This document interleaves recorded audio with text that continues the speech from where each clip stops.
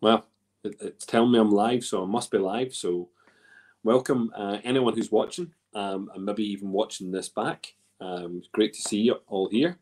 We've got a couple of guests tonight. It's Robbie Burns night, so it's nice to honour the Baird, honour him, and give him a wee toast. Usually we have some haggis, and it's really strange doing this online and virtual and not having haggis in front of me, which is really, really sad. Because that's what I want. Now, I do have some here in the house. I could make it myself, and that could be, that could be an option. But I couldn't get it out to participants, which really annoyed me. Usually we'd be doing this in a venue, and we could have food brought to us, or we, obviously, eating it in a restaurant or something. So great to see everyone. It's 9 whiskies, 9 Scottish whiskies, and we're literally going round the around the regions. So we'll go around the 6 regions of Scotland. There's a couple of extras in there for good taste. And yes, morning Shane, and evening Connor. So it's good to see that people are tuning in from different parts of the world to see what we've got. But look, it's Robbie Burns Day. It's also apparently a birthday for one of our distilleries. So we're going to be drinking Wolfburn. It's going to be our first dram of the evening. So we're going in order 1 to 9, and number 1 tonight is from Wolfburn Distillery. So we're having a Highland whiskey, and we've got the number 155. Okay, so it's a small batch. Okay, the 155. Small batch, limited release, 46%. So it's the weakest of the whiskies tonight. We're starting off at 46%, nice and easy. And listen, port cask finish coming from the small batch. So first fill maturation in X, first fill bourbon barrels, so first fill X bourbon barrels. I know, listen, I should have had that beard since Christmas. I know, do you know what? I really need to be groomed. I really need groomed. I really need to be in somewhere, getting the clippers in, getting a proper haircut and stuff. But do you know what? I thought it's rough, it's rugged, it's Scottish, it's all those things, and it's freaking lockdown, which means I can't do what I really want to be doing. But yeah, so port cask finish on here, natural colouring. There's no mucking about. The guys up at Wolfburn are spot on people, and we've had some great encounters already with the guys up there. But it's their birthday, so we can toast them and say happy birthday. We can do that. I think that'd be really good. I think for me, it's about cracking it open. So everyone who has the box tonight, lovely big presentation box tonight, glassware, bottles, all labelled 1 to 9. Number 1 is the Wolfburn. And here, yeah, love that. It's very, very opening nose, absolutely brilliant. We've got the initial vanilla nose on there, which I think is great. Okay, so we've got the initial nose of vanilla, but also a little bit of chocolate. We've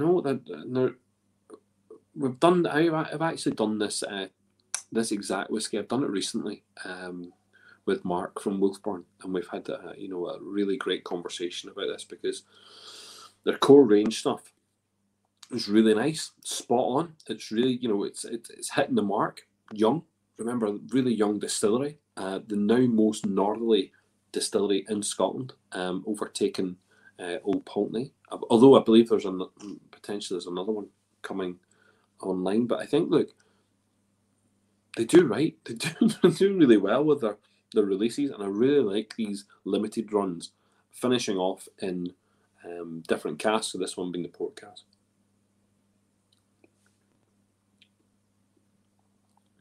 Yeah. Oh, it's warm. It's a warm mouthful, and toffee, honey, but really. And for this time of year, which is really good, because I've just driven around, the vast majority of Northern Ireland today, dropping off boxes. But literally, it's that warmth, that you need from those kind of those kind of deeper fruits, really red kind of berries in here, like red berries, but stewed red berries, really nice on the palate. And the finish is nice. It's not too excellent, Robert. Good to see you this evening from Isla. It's not too short. It's a lovely finish. It's just mid-range finishing here, but has a lovely warmth. Really kind of settles nicely just in the upper part of the chest. Yeah, and a lovely wee hint there. And I'm trying to pinpoint the exact fruits, but it's stewed. Yeah, stewed summer fruits that have managed to make themselves, available just now, in the cold autumn, and then into the winter. Yep, love it. And you know what? Don't be sad for not ordering a box. It was a good uptake. Robbie Burns is revered, here in Northern Ireland as much as he is in Scotland. People really do, follow him. Really have this. He's iconic. If you look at Belfast just now, we're empty, so you can walk around the streets just now. All shops are shut. But if you look up, if you're smart enough to look up in Belfast right now, you will see on every street in the city centre, you'll see Robert Burns' face. Do we see that in Glasgow? Do we see that in Edinburgh? Do we see that in Dundee or Aberdeen? Do we see Robbie Burns' face everywhere you look at this time of year in those big cities? I'm not sure, but Belfast does. Belfast really goes all out, and shows us images of Robbie Burns and keeps us, thinking about him. So, he's influential, isn't he? He's influential here, influential in Scotland. I think he's a worldwide influence. He's got this whole, diaspora of people who believe in maybe what he's been writing about. One of our guests tonight, David Pratt, he usually, and I have to say usually, comes in with the bagpipes and pipes in the haggis, and unfortunately we just don't have that opportunity. We don't have that opportunity, and he's actually going to come on and do some poetry for us, which I think is cracking. And maybe we'll talk a little bit about, from Dave's perspective, what Robbie means to certain people, and I think that'd be very important. And it'd be nice to see people in the comments talking about Robbie and what they think of him.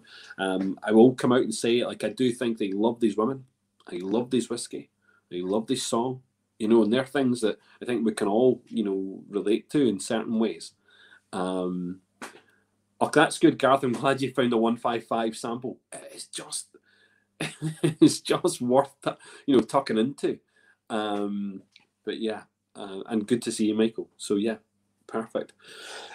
Look, I hope people enjoyed that one. I know that we've got a couple of people in the wings that we can bring on and have an interesting chat. And look, we'll go some of these whiskies. I hope really interest people and really get people's imagination, and hopefully we can on the Instagram page and on the Facebook page, you'll see me putting up the pictures of these bottles, a little description about them, so you won't be lost. You can go back on, have a look at it, maybe find out where it's been, you can purchase it at. If it gets, raving reviews, maybe people have tried them, maybe people want to tell us what they think of them. But yeah, so Connor, there was an Irish cigarette brand called Sweet Afton that had Burns' portrait in the front. Yeah, Sweet Afton. Yeah, you're quite right. A lot of that memorabilia, Sweet Afton memorabilia, if you go into the Duke of York, go upstairs into the rooms up there, you'll see a lot of that advertising from Sweet Afton up there. Here in Belfast, quite specific with that. I actually didn't even think about that, but there's so much advertisement with Burns on it. That I say very iconic, an iconic figure. Thanks very much for the link there. I will not click it just now. I will go and click it at a later date. But thank you very much for that. Listen, Wolfburn Highlands region number 1 sorted. We've done the Highlands. Yeah, we've been there. We've done that. We've tasted it. I liked it. It's nice. It's warming. It's a young liquid. And again, it's out of this. We're going actually in ages. So this is a non-age statement. So this is our first one, non-age statement. The rest we're going in order of its malt age. You know, so we're kind of running through in terms of his age. But the rest are cask strength. So it was really hard for me to kind of, do I go down the ages, or do I go down in the cask strengths? What do I give people first? What do I give people last? And that was very tough. So I went with ages only. And particularly because it's a birthday, or you know, it's a celebration of Burns specific on the day, but Wolf Burns' birthday, anniversary, let's run it through here. And his sister Agnes is buried in Dundalk. Wow. Now I didn't know that specific, but I'm sure if I'd Googled him as much as possible, I'd have found that. So his sister Agnes, which I think is one of those great names. If people don't know the name Agnes, I don't know how common it is here in Ireland, but Agnes is pretty common in Scotland in certain parts, and actually a lot of people favour the reverse of that name. So I have a lot of friends they're christened Agnes, but they don't call themselves Agnes. They call themselves Senga, and you know the reverse of the name, which I think is one of those interesting wee names that you can reverse and have a bit of fun with. But like, you know, people shortening Margaret to Peggy, and you know, having a bit of fun. Senga is always one of those names that kind of confuse people. Good, that Garth. Yeah, maybe some of the Wolf Burns stuff hit and miss, but this one is a nice variant. Yeah, and look, I hope people do come round and have a good chat with it. So look, we're going to leave that one aside. We're going to move on. I want to take the Hazelburn before we bring in some of our guests. I want to, you know, rattle on with an wee drink here. So all the way down to Campbeltown, and we're looking at not the Springburn, yeah, okay, we're looking at the Hazelburn, and we've got a 10-year-old single casking here, 55.4%, so that's 55.4%, refill Sauterines cask, right, limited to 282 bottlings and bottled off in 2018. 10 years old, cask strength, refill Sauterines cask. Originally, I think this bottle went all the way out to Israel. I don't think it was sold here. I think it went to Israel to be sold. But yeah, that's number 2 in your box. So number 2 in your box. And I think that, you know, I picked this one. I mean, I suppose it's easy for me to pick a Campbeltown. You know, we've got plenty. We've got Glen Scotia. We've got you know, the mighty Springbank specific, you know, but the Hazelburn triple distilled, and I'm thinking the connection here, you know, with Irish whiskey, the triple distilled element to everything, you know, triple distilled is not common practice in Scotland, not common at all. You know, we've got literally a handful of distilleries that have that practice of triple distilling, and you know, Springbank to me would be one of those. It's just a memorable, you know, distilling, you know, heritage with family and a big connection to Belfast. You know, so if we talk about the Mitchells and we talk about the Mitchells of Belfast and the Mitchells of Campbeltown, this is the same family. It is the same people. You know, we've got a direct link between a massive, you know, Belfast brand and distillery through Mitchells with the connection with the Springbank distillery. So look, Hazelburn is part of that distilling family at Springbank and Campbeltown. This, oh my lord. Do you know what? It's like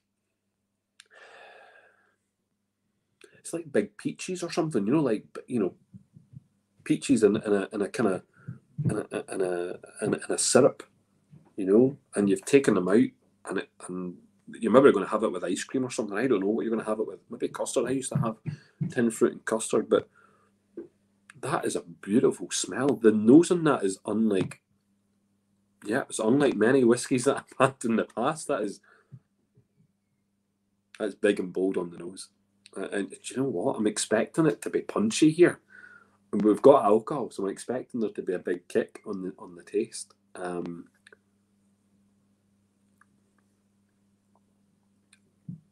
That does not let you down. chunky, thick, really thick, and really condensed. That condensed flavour that I just spoke about. That it is a massive fruit. Yeah, it's definitely this. You know, apricots, peaches. It's screaming. You know, that kind of tinned fruit with the syrup. It's that's what it's screaming. You know, and really well balanced. Oh my lord, the finish is just superb because it just encroaches upon your mouth and then just starts to warm. Another really warm whiskey. I know I've been out in the cold all day. I know it's freezing here, and I was a wee bit late getting on because actually driving around Northern Ireland, dropping off whiskey boxes, it's pretty damn hairy at the time, you know, this time of year. You know, there's roads with just ice. I mean, there's just the ice and snow. There is just no... I mean, we literally had a flurry of snow for, I think, one day of snow this year. And all of a sudden, the entire country comes to a standstill. Do you know what I mean? I'm going to blame Phil Crawford. If Phil Crawford listens to this, I'm going to blame him. He's something to do with gritting roads. So if he hears me, I went round today on some of the smallest little roads that we have, and I was like this. You know, I was all over the place. But I'm wondering whether or not, because I've been out in the cold all day, if these are just warming me up, keeping me nice and warm, because this is lovely and warm. I'm going to have to come back to this one as well. I think I want to come back to them and talk about them a little bit more, maybe with some of my guests. But look, I'm going to bring on Dave, because I think, look, it's about Rabbie Burns, but it's not. It's about the whiskey, but it's about Rabbie Burns, and we should really have Dave to come on and look. Let's listen a little bit to some of the poetry, and maybe we'll get a wee political debate on the go. I like this. You know, it's nice to have a bit of banter. I know some people don't like mixing whiskey and politics. I don't really care. I think it's all for the, you know, we're all chatting. Politics to me is everything, and nothing at the same time. You know, just like the whiskey. Look, we'll bring him on. Let's see if we can do this. Add to stream. Hello, are we ready, Dave? You can give me a wee wave if you are. Yeah, he's always ready. Dave, I'm here. Ready, yes. Can you hear me okay, Paul? Oh, 100%. I like you're flying. Perfect. I liked your little chat there about Robert Burns' sister, Agnes, being in Dundalk. She died at the age of 82. There's a big pillar in the graveyard, and there's a big pedestal to Robert Burns built down there in 1859, 100 years exactly after Robert Burns was born. And there was a big community, and the reason why they did it, the cigarettes are called Swift Afton, was in a pilgrimage and an honour to his pedestal being there, and they kept them going until about maybe 30, 40 years ago.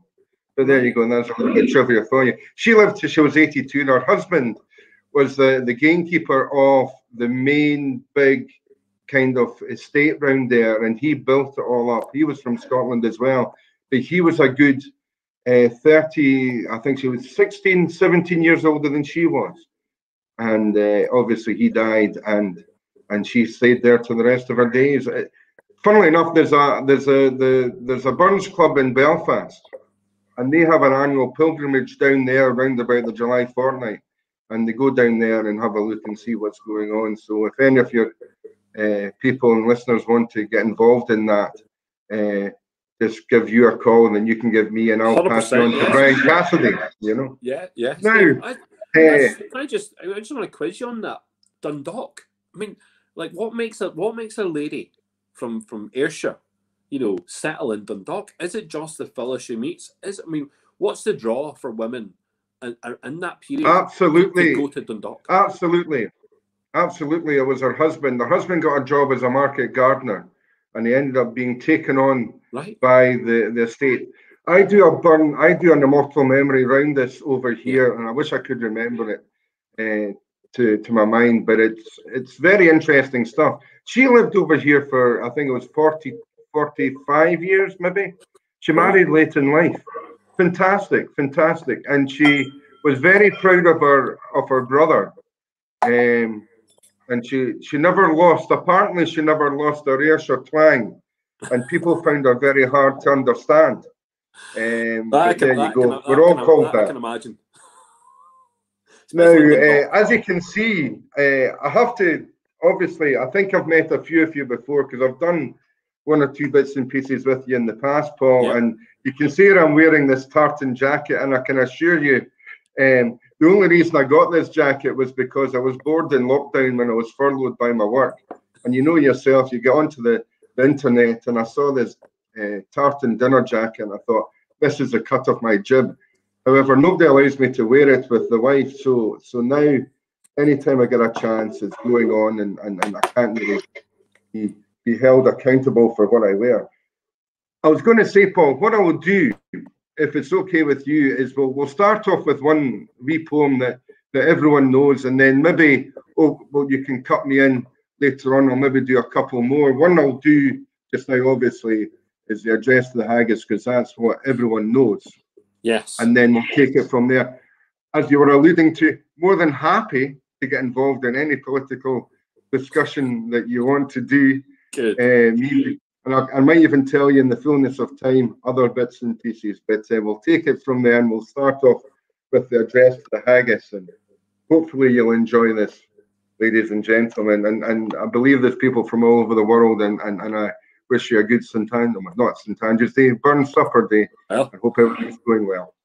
So we'll start for your Address to the Haggis, and it goes some. Normally I'm standing up and doing this and going round the country, and there's normally haggis on the ceiling, haggis on the floor, haggis on the windowsill, and normally haggis on the door. So we try and keep it a wee bit away from that just now. But here we go. Prayer for your honest sonsy face, great chieftain of the pudding race. Boon them all, you tack your place, plain stripe or fair. Wheel, are you worthy of a grace?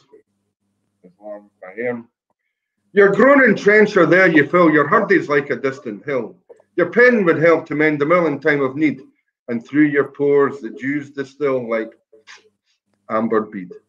His knife, thief rustic, labour decked, and cuts you up with ready sight, trenching your gushing entrails breath like on a ditch. Then oh, what a glorious sight, warm, reeking rich. Then horn for horn they'll stretch and strive, deal tack the hindmost on the drive. All the wheels felt, pipes alive, are bent like drums. And all good men miss like to ride. They thank you, hums. Is it that o'er your French ague or olio that would stir us through your fricassee would make you spew with perfect skinner? Looks doon without such a sneering view and sick a dinner. Poor dear Paul, over his trash, as freckless as a withered rash, his spindle shank a gid whip lash, his knee in it. Through bloody floods or fields to dash, oh, how unfit. But, mark, the rustic haggis fed, the trembling earth resounds his tread, taking his rally lever blade, he'll make it whistle, and legs and airns and heeds, oh, sned, like taps a thristle. Ye powers that mak mankind your care and dish them out their bill of fare, old scourtiers want nae stinking wares like jougs and luggies, but if you wish her grateful prayer, ye her a haggis. Slán Jabá. Slán Jabá, indeed. And listen, Dave, thank you. And I'm thinking that some people might have had some haggis at home. Maybe they've cooked it themselves. Maybe they've done that. That would be great, you know. It's iconic, isn't it? It's just iconic with Burns, with Burn suppers. You didn't get away from it, you know, and it's always going to be said. You know, it's always going to be said. Burn, the haggis was very hard got over here, as you're probably very aware. Yeah. I'm the president of the St. Andrews Society here in Belfast, and I'm very proud to do so. And a lot of the members were finding haggis very, very hard to get. And I don't know if that's to do with the new Brexit possibly regime that's come through. I'm not casting any dispersions, but it's certainly been an issue for a lot of my membership, and I'm sure a lot of your friends as well. Do you know what? As I say, I have some here, and unfortunately, just because of my timing issues with the ice and stuff today and the snow, I wasn't able to get home and cook it for myself. But I have the Scott Howie stuff, you know, from Perth. So I managed to get that, and that's coming in from the Sainsbury's, So I managed to get that there from the Sainsbury's, But yeah, it's. I think we've seen that recently, and even the last couple of years. Remember, I think we spoke about this, the lack of haggis. We used to be some good butchers. There's still one guy there's a guy in Moira that makes his own stuff, and he's been doing that for years. But there used to be a guy in East Belfast as well. They used to make it too, but I'm not too sure. Not too sure where he is now. Well, do you know, I was let down tonight because what I wanted to do, because I knew that we couldn't, I couldn't just go around and give everyone little bits of haggis. I couldn't do that. That just would have been impractical. But what I was going to do, I was going to try and get pizza ordered. Now, I'd used pizza places before, and we've got haggis on the pizza. Now, the two places I've used in the past for pizzas no longer do them. And I'm like, what's the change from last year to this year? What's the difference? There is no difference. And you should be offering it, I think I took, last year maybe 4 or 5 haggis pizzas from one place, specifically. I'm not even going to give them the name on here to give them any business. I'm going to say I'm disappointed in the 2 places specifically. One's a major chain across the whole of the UK, and the other one's a local chain to Belfast, Manchester, and Glasgow. But it's very disappointing, because I wanted to get pizza out to people, and it was probably the quickest way to do it. Disappointed at the end, when I phoned round, they went, nope, not this year. But it's a hard thing. It's a hard sell, Paul, because we first met each other when I was selling haggis, and you got in touch with me many years ago now. Yes. Before you had the beard, when I had hair, and before I was white, and it was a few years ago. But there's a guy. You've heard of McSween's haggis. Now, I used to do a lot of Burn Summers with Jimmy McSween, and Jimmy McSween's a very good friend of mine. And when I came over here, I've been over here 10 years, and he said, "Look, Dave, would you mind trying to punt my haggis in Ireland? I'll give you the best rates possible." And of course I went. I'm not a salesman, but I'll try my best. Hardest sell in the world, because over here, you have haggis one day. In Scotland, you'll have haggis maybe once or twice a month, if not more. Here, it's once a year, and it was a very hard sell, and it's very hard to get that, Yeah. Which is a shame, because I think it's a great staple food that says what it says. For people who know me, like I've had a lot of jobs, right? I've had a lot of jobs, and I've always been in work. Since 15, I've always had a job, right? I made it quite clear. Didn't matter what I did. I mean, I might have, I don't know how many letters I have after my name from being at university for so many years as well. Always had a job. One of the jobs I worked at a BT call centre long time ago. But they had their own food van outside. They had their own restaurant inside, but outside was a wee food van always there. And here every day I must have put on, I don't know how much weight I put on, but every day I went out there and I got myself a wee sub roll. I made them make it for me. Sub roll, mozzarella cheese, haggis, cooked, like a panini would be cooked, but in a sub roll, Unreal. And you add a wee bit of sweet chili sauce to that, you're flying. But that was a daily occurrence. Haggis was, it's served daily in places. It's served daily in a wee food van. I think once you get it, you get it. I mean, once you absolutely, like it, I think once tasted, you never move on. I still to this day have a wee slice of haggis like back pudding with an egg on top, and it's fantastic in a roll. But that's just unreal, unbelievable. But then again, you don't get to 20 stone without trying these things, And here you were saying, but you have lost weight. I mean, you have done. I mean, you've done incredibly well. I did. I lost about 5 stone. I lost 6 inches off my chest, 11 inches off my waist. So wow, did okay. But you've got to try, impressive. It's pretty impressive. No, I mean, I'm impressed with that. Thank you very much, Paul. But no, I'll let you carry on with your I think what we should do here. I think we should just move on to the next whiskey, the third whiskey. Yeah. Perfect. And we should do that. Do you want to stay on screen, or do you want to? I'll let you take the center stage and get me back when you want back me. On. Good man. Right, we'll do that. Okay. Thank you very much. See you nice. Thanks very much so far. So yeah, that was great. great to have the address of the haggis, even though we don't have lots of haggis around us. So I'm sorry for that. But, you know, Belfast Whisky Club, you know, in normal state, normal place, you know, that's what we do. We have the food, you know, and we don't let people down, you know, in regular time. Okay, so we're going to move on to whiskey number 3.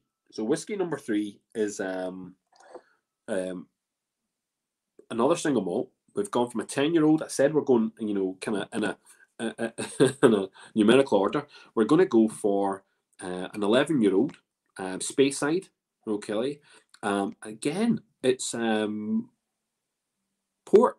So we've got port influence. This time it's fully matured in port. Okay. So here we go. If everyone can see that label. So it's the, now I say Glenallachie, but I'm sure other people would say it completely differently. But I'm going to say Glenallachie. Okay, Glenallachie, and that's what I'm going to go with. So we've got an 11-year-old, again, dated on 2018, 60%. Look at this big, bold alcohol coming through here. But yes, full port pipe maturation, distilled in 2007. So yeah, part of the single cask range. Let's have a wee pop. Pop is just great. Pop is great. But I think the colour on this one is just absolutely superb. It's got this really kind of pink hue coming through here. Just a slight pink hue. Well, we're not being let down with that smell. It smells great.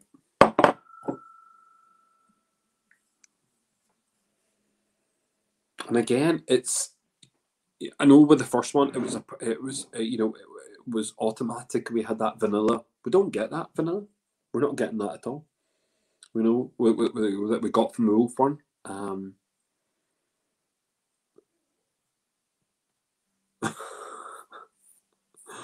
Oh, you're funny, Sean. Sean, you're funny. Yeah. Instead, what we're getting specifically here is that kind of rich, kind of figgy note, and an orange peel potentially on the nose, which is really nice. Yeah, and we know we're going to get a lot of alcohol here. You know, so 60%. Be careful. You know, you've got 50 ml, you know, measures there. Just be careful. You know, keep some for a rainy day. Wow.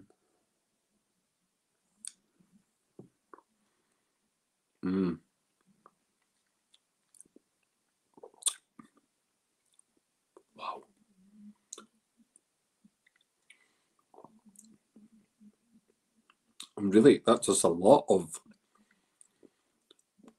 I took a big mouthful there, and it was a lot to get through. It was a lot of full-on flavour. Big on boiled sweeties. There's like even a hint of, like, towards the very end, like a kind of like a coffee note, like a really kind of roast coffee note, which is really nice. But it's that really big stewed fig note, stewed fruit. It's even got the kind of biscuity part of those figgy biscuits that you get. That's really, really full on. I wasn't expecting to be as full on as that. The heat is great. The heat is just really warm and feeling within your mouth, and it kind of starts to slowly go down. The actual finish on this is big. Yeah, and then it's not, you know, I thought it was going to dry out my mouth a lot more. Maybe it's because I took a bigger mouth. Maybe I thought it was going to really dry out. It doesn't dry out as quickly as I thought it might have done. You know, I'm expecting that port pipe maybe to dry out quicker. Doesn't last a bit of time. I really like that. It's quite a sensible port casking. And for those who aren't drinking this and they're just, you know, tuning in, prime example of, you know, full maturation in port, really not letting the spirit down, you know, really bulking out that spirit. Yeah, I really like that. I'm just trying. I'm just concerned at how many bottles there was. 804 bottles. I'm sure this is still available. I think this is something that still could be purchased. There was that many of the single casks that were coming out of this distillery in recent times. But yeah, for those that don't know where we are, Glenallachie, based Aberlour, lovely part of Scotland. Always talked about, always wrote about. Always in people's minds. It's one of those places, the gateway to the Highlands, to say. And that kind of that kind of valley. It's in Speyside. So yeah, that's lovely. It's just lovely. Like, I'm really, really impressed with that. I hope other people got what I was getting there, which is a full on flavour, full on fruit. Don't want to put that one down. Although I'm thinking that Hazelburn is the nose is difficult to beat on the Hazelburn just now. And because we went for that 46% at the start, this is a lot of alcohol. We're rushing into a lot of alcohol. It's funny that Sean talks about peat. I think we're going to have to move around. So we've got the Highlands out the road. We've been down to the Campbeltown, the wee nook, the wee crag, the wee offshoot, and then we've taken a wee trip back up into Speyside. But we're going to move on. I think we have. Let me have a look here. So yeah, so bottle number 4, okay, and this is where you would. After this one, we're going to cleanse our palate, okay. But we've got this one here, is an Islay whiskey, okay. So we've got an 11-year-old. So money statement, 10-year-old, 11-year-old, another 11-year-old comes in at 57%. So 57% on the button, okay.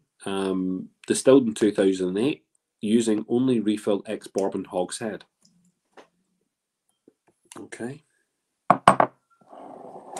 This one comes from the Scotch Malt Whisky Society. All right. There we go. So the Islay region. Yeah. And there's the wee number up there if you need to go and find it yourself. Okay. 53.318. So each one of them obviously is numbered. So this is Cale Islay distillery. Okay, so people can go and find that.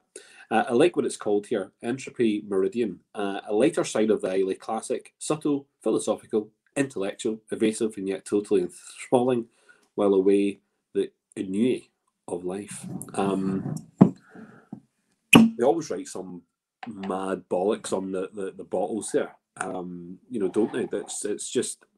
Where do they come up with this? I'd love to be the person that comes up with it, by the way. I'd love to say, Paul, would you just write me something for the front of our bottles? Because I would write something for them. Do you know what I mean? I don't even need to bleep myself out. I'd write some amount of shite on the front of it for the crack. But, some of it's poetry. And I think that, harken back to Robbie Burns, there's poetry on each one of these bottles. You know what I mean? Specifically the kind of more modern outruns. But yeah, we're going to need a wee bit of palate cleansing after this. I'll probably take in some chocolate. But yeah, Islay whiskey, Cale Islay. That's a lovely wee nose.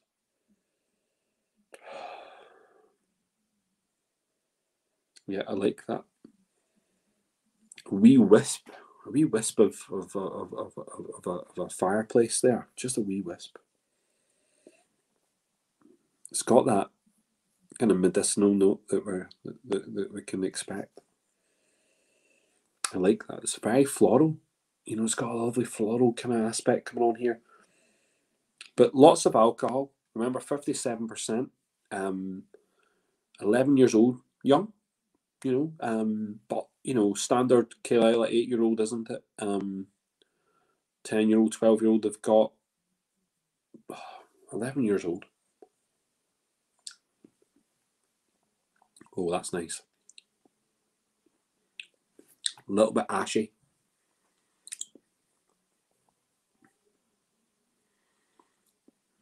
Lingers a little bit there. Very sweet. So very, very sweet, ashy.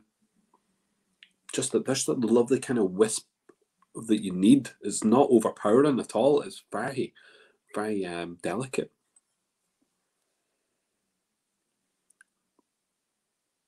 Does it come across as an 11-year-old? That's going to be an interesting question for me, I think.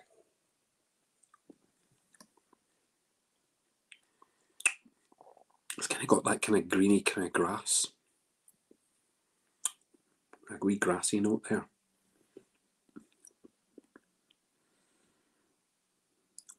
Definite, like you know, like a citrusy note, like lemon, but florally.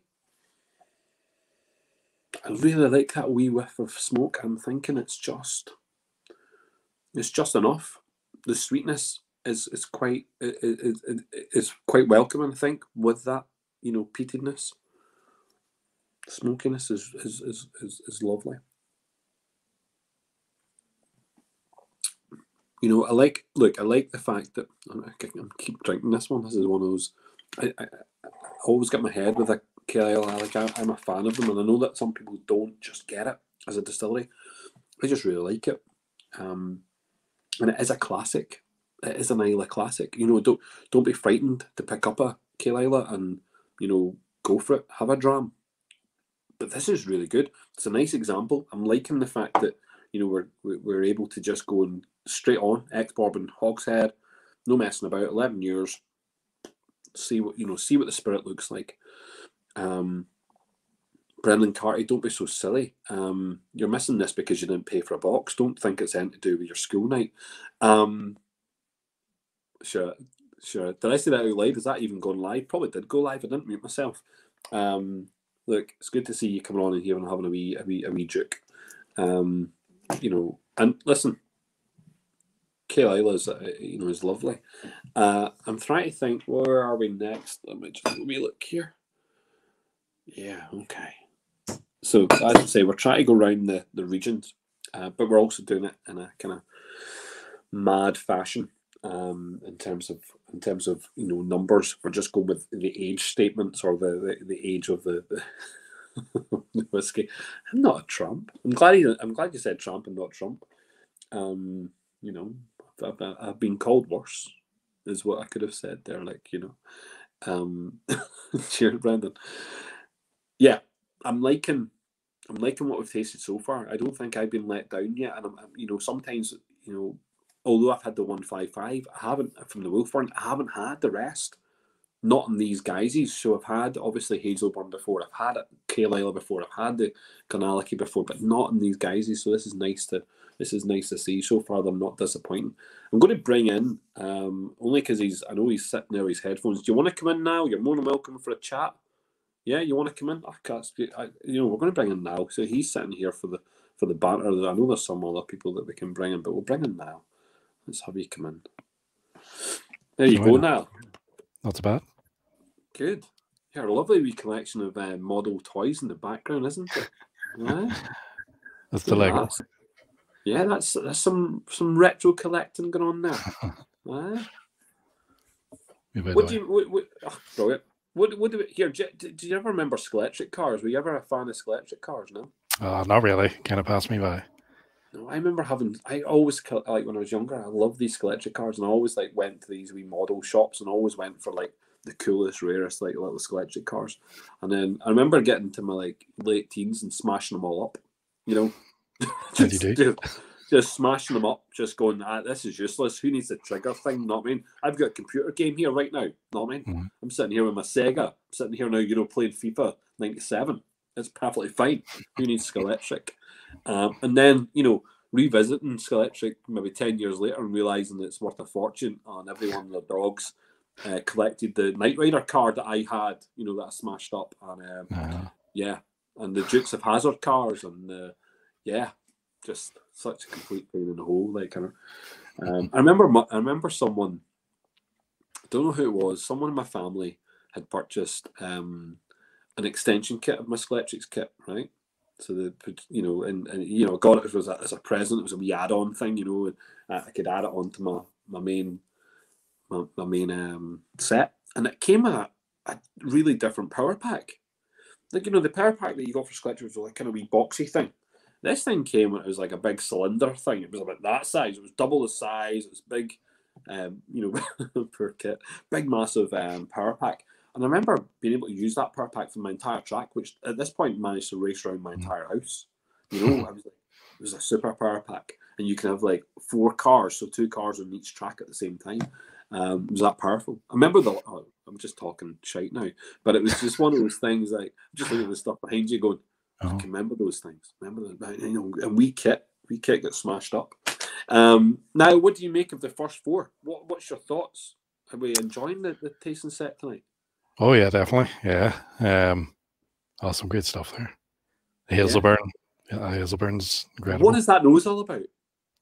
It's getting a bit of rhubarb in there. A bit of rhubarb. That's excellent. Yeah. Okay. But I'm enjoying this as well now. Excellent. It's really. Do you know what? Is it not just this really delicate Islay? It is. Yeah. Delicate, isn't it? And it's just the amount of alcohol is just right. I mean, it just sits in your mouth perfectly, and really, you know, but that wee whiff, that wee of the smokiness, just engulfs the mouth, and you know, and fades away without it leaving that bitter, ashy taste. It's got a lovely ashy note at the very end, which is lovely. Just, you know, it tails off at the right time. And, you know, sometimes you're left with an Islay that just clogs up the back of your mouth and becomes really dry, and you have to go and drink again to get that wetness back in there. I didn't feel the need. It is so sweet as well. Very sweet. Which I think goes very well with the peat. Yeah. And a lot of people might not like that sweetiness on Islay whiskies, and they might not enjoy that. I just felt, you know, with this kind of effort, let's try and look at different varieties, and we will come back to there's another Islay later on. As I say, we're doing the 6 regions, but we'll come back to another Islay which isn't peated. So we're going to a non-peated, you know, Islay later. But look, let's crack open the other one when you're here now, and we can do it together. So we're going back to Speyside, and we're going for a 16-year-old. Okay, so we've moved up. We've gone from 11-year-old up to 16-year-old. 59.8%. Again, lots more alcohol. And this time, second fill bourbon barrel to start with. And then we go into an XPX butt. All right?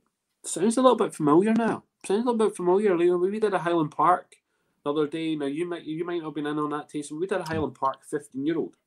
Similar kind of production run there. It was in the bourbon cask, ended up in the PX cask, you know, and for me, it's probably one of the most outstanding Highland Parks I've ever tasted. Do you know what I mean? So this time we're looking at a Speyside. So a Longmorn, 16-year-old Longmorn, you can't go wrong there. Do you know what I mean? Can you? And there we go. It's called the Twinning. It was part of the global gathering for the Longmorn. Yeah. So yeah, here we go. I'm gonna pour it in here. Look there, I'm just reading some of this crack. Yeah, Michael Matthews says he was an actual fan, and just this is putting you out there. Was a fan of the Sweet Afton. Start of the decline, he says. Start of the decline. I'm not sure if is that the decline of the cigarettes or your decline, Michael. I'm hoping it's the start of the decline of the cigarette at that point. Yeah. So Longmorn, 16-year-old. First of all, it's in the bar. You know, the second fill bourbon barrel, and then first fill XPX butt to finish. The nose is lovely, isn't it? Really spicy wee nose going on there. Yep, spicy wee nose.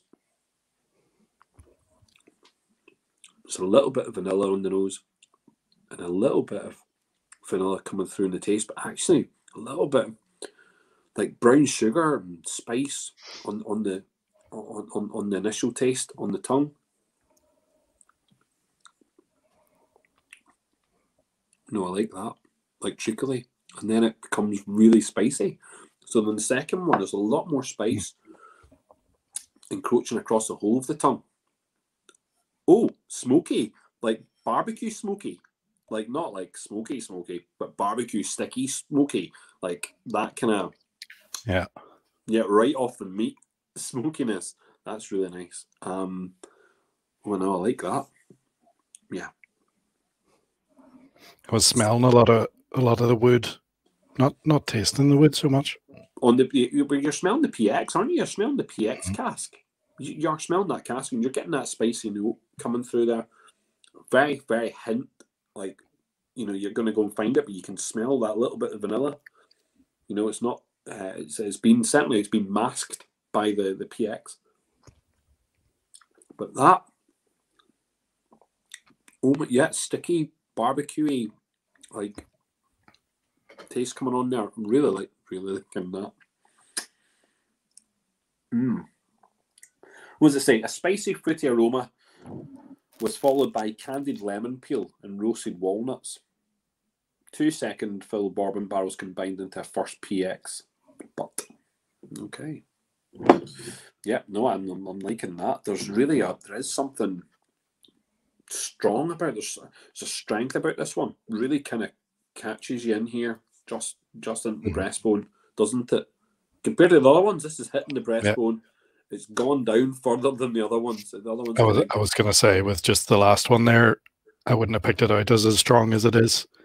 But this one, you know, it's got the alcohol in it. It's got the alcohol. It's got its longevity. It's got like a long, lingering, you know, maneuvering going down that body. Yeah, unlike the other ones, definitely like the first four, didn't get that far down here. Here, yes, nice upper chest, kind of warmth in the first two particularly, but then this one, it's going down. It's going down, and I've taken less of this one in my mouth. You know, less in this one, and I've not gone back to it as much as the other ones, and still, I can taste that. Like I'm still tasting that right now. I'm still getting it. You know, it's still in there, and it's really. There's a lovely wee fruit, which is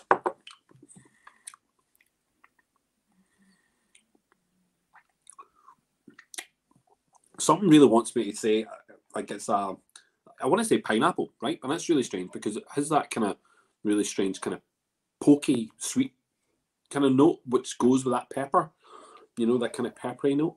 But whether or not it's like barbecued pineapple on top of the gammon, on top of the rib, and it's just the sauce is just pouring all over it. Is that what it is? Because it is lovely. I like that. Oh, Michael says he gave up the cigarettes and moved on to whiskey. Yes, you're quite right. The downfall, the decline started at that point, indeed. But you know what? I believe the liver, you can have a liver transplant. Correct me if I'm wrong. I doubt very much you can have a lung transplant at the moment. I don't think that's one of those organs that we haven't managed to really get, you know, to grips with. So I don't know. Maybe you made a better choice. Like, I've never smoked. I've always been an alcoholic. I mean, a drinker. I mean, I'm someone who appreciates alcohol more than cigarettes. But yeah. You like that now? Is that good? Yeah, that's pretty good. Definitely full on. Like you can tell Robert he's missing out. You can say, Robert, you're missing some crackers here tonight. You can make him cry. You know, and that's okay. Like it's okay. I'm not going to wind them up very much. Tell him how good it is. So like, listen, you can come back on later on now. Yeah, we'll get you back on for a bit of banter. Sure, why not? I'll take you off just now. Okay. Cheers. No bar. Yeah. Okay. So we've had five. I think there's no harm for maybe a wee poem here just now, because I know we've got a couple. We'll do a wee poem here just now. We'll move on to another 2 whiskies, and then we'll maybe have another poem. Maybe go for the 3, you know, the 3 poems in total. We may have like I know if you know Dave doesn't mind, then maybe we go for something, I don't know, really light-hearted right now, or a wee bit like, you know, I know he's into love and stuff. I don't know if you've got a love one. I'm into love, you know, sharing the love. I know Rabbi was as well. So we'll bring Dave back on here. Are you okay to come back on? He's good. He's flying. He's loving it. Yeah, absolutely. You were talking about smoking there. You were talking about smoking there. I would say I was a professional smoker, but of a pal who, my personal physician, I went to school with this guy, and we called him Barney because when we all played in the pipe band at school, and when we went on a pipe band trip to the Glasgow Highland Club Invitational when we were still at school, had a bottle of martini, and his eyes made him look like Barney Rubble, and he's been Barney ever since. This guy is the top neurosurgeon in the East Midlands down in England. And he was my personal physician, and we both smoked like chimneys. And he always said to me, and I don't know how true this is, but see if you give up smoking by the time you're 40, then by the time you're 50, all the badness is out of your system. So I tried that. Hopefully it'll work. If not, I'm back on 40 a day in the morning if I get lung cancer, but that's another story. No, I think they do. You just can't get replacement ones. I don't think, but your body can start to heal. Your body's a big machine. I always used to see. Remember that photograph doing the rounds back in the day with a wee mouse going around with an ear in its back. Yes. I used to think there was one with a heart or a set of lungs on for me at one of the time, but that's another story. I was going to say.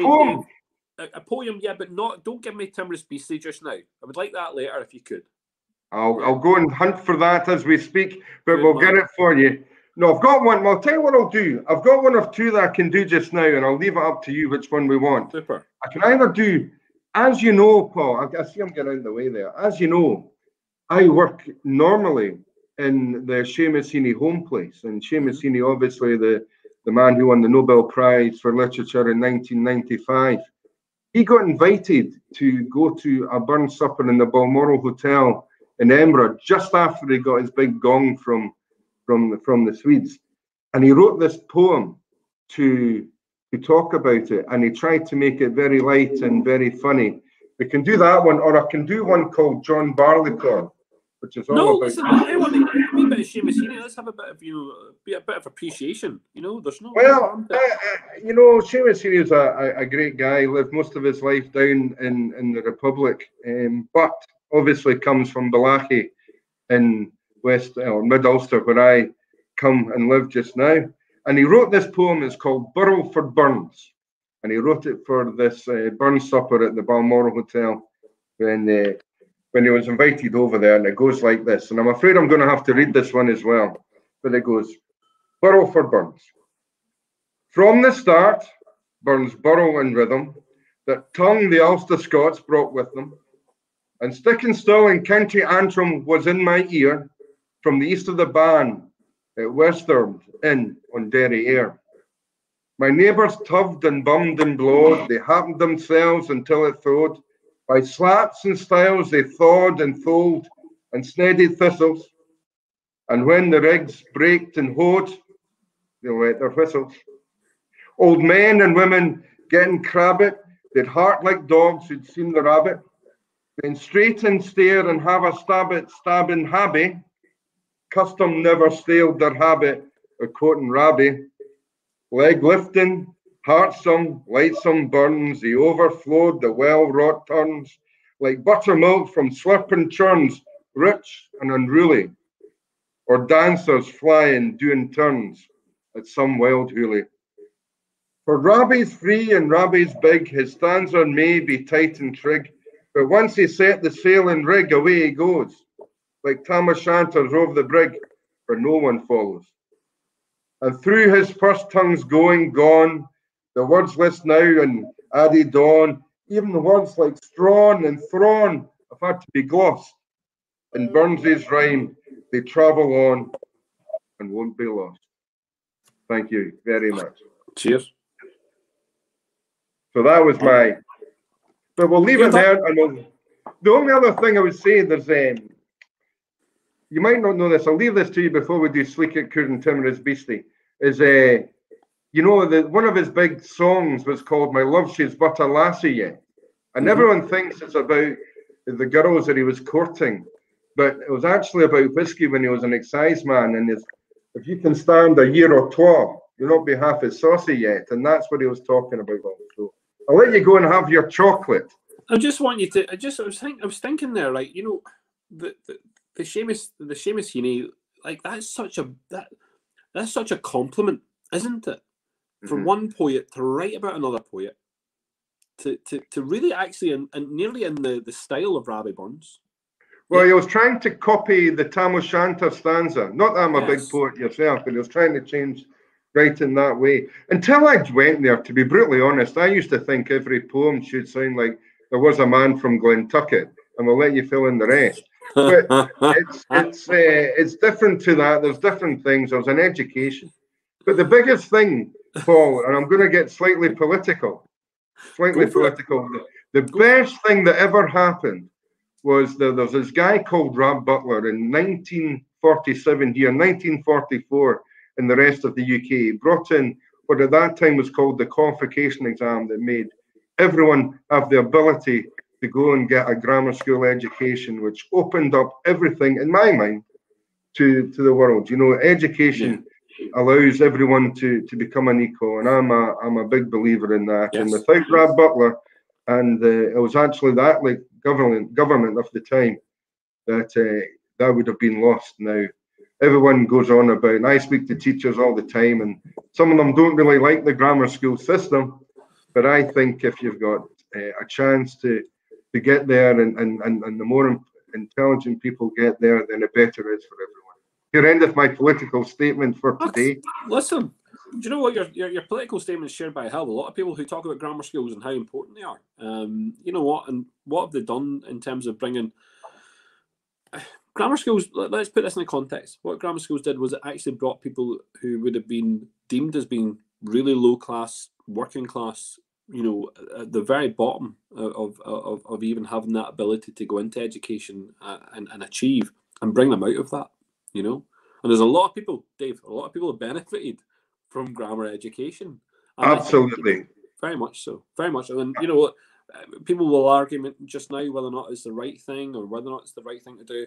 I know that grammar education was scrapped by the time I'd in Scotland. It was scrapped really by the time I'd got to school. I mean, I'm a young guy. You know what I mean? It's one of those perks. I mean, I didn't miss out on that Maggie Thatcher stealing my milk on me, like, but you know.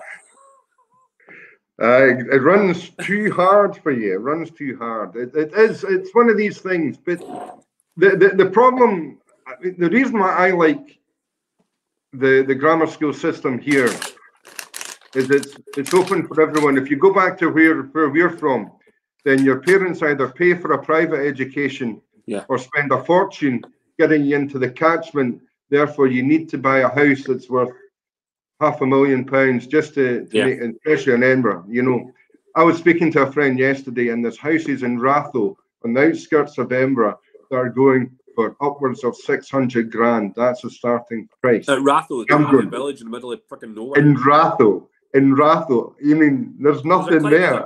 There's a climbing frame and a train station in Ratho. That's it. And the bridge in, but that's about it, you know. And you know, but there's nothing there. There's nothing there. 600 grand. Thank you very much. Jesus. And do you know what? It'll just be a wimpy home. I'll just say that. Either that or Miller's, one of the two. You never know. Listen, we'll get you back in a couple of whiskies' time. Good stuff. Good stuff. Thank you. Here, this is what it's about. You know, here, if we're not having banter, we're losing the plot. So, Highland, Campbelltown, Speyside, Isla, back to Speyside. So that's our, you know, I had a duplicate there. Whoopie doo, who cares? And now we're going to go to Lowland. All right, so bottle number 6. So your bottle number 6 is a 19-year-old. So we've gone 16-year-old. We're up to 19-year-old now. So 19-year-old coming in at 52.4%. That's 52.4%. And an interesting barrel maneuver here. So distilled in 1999, again bottled in 2018. Lots of these bottled off in 2018, which is, you know, just a couple of years ago when I was really getting into my craze of buying lots and lots and lots and lots and lots of whiskey. I mean, I don't buy any whiskey anymore, surely. Of course. Yeah. And look, cask arrangement here is interesting. We've got first time we're using a bourbon hogshead, and then we're using a wine hogshead. So only 258 bottles from Auchentoshan Distillery. Again, this idea of maybe like triple distilled. There's a bit of a theme going on here. And also it sounds so Scottish, doesn't it? Auchentoshan. But there you go. From the Cadenhead range. 19 years old, 52.4%, Auchentoshan. As I say, bourbon hogshead, and then goes into some wine casks. Now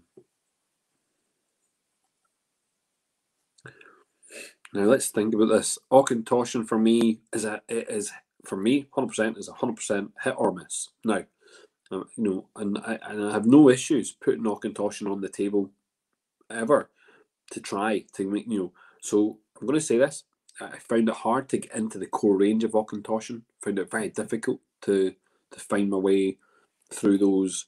Even going up to this 21-year-old, I found it difficult to really fall in love with it. But what I would say is every independent bottling I've had of Auchentoshan, and in particular Auchentoshan that has cask strength whiskey in it, really, really stands out to me. And really, the triple distilled stuff really works well at cask strength. And a lot of that is, maybe to do with some of the caskings that it's been in. But look, I would like to think that Auchentoshan, the base spirit, is just superb. It's, we're talking about Robbie Burns and his influence in the world. Auchentoshan is a Scottish distillery with the influence of Ireland. It's influenced by, by an Irishman. And yes, Niall, yeah, the three wood. Look, the 3 wood. I'm not saying it. I'm just saying it. For me, sometimes it's just difficult. But I have no problems ever putting Auchentoshan on the table. Like, I have no problems with it. And I think it's a good one for Irish whiskey drinkers. It's nice to see some triple distilled whiskey here, because that's what we're used to here. We're used to triple distilled malts. We're used to maybe triple distilled, pot stills. But it's nice to see that. I don't think the Hazelburn loses any of its Scottishness by being triple distilled. The 3 wood is like the Bush 16, says Zoltan. Yeah, interesting. That's an interesting. I would like to do the side by side now. Now you even said that, I'll have to hook that out, do a wee side by side tasting. Good to see you've joined us, Zoltan. Listen, thanks very much.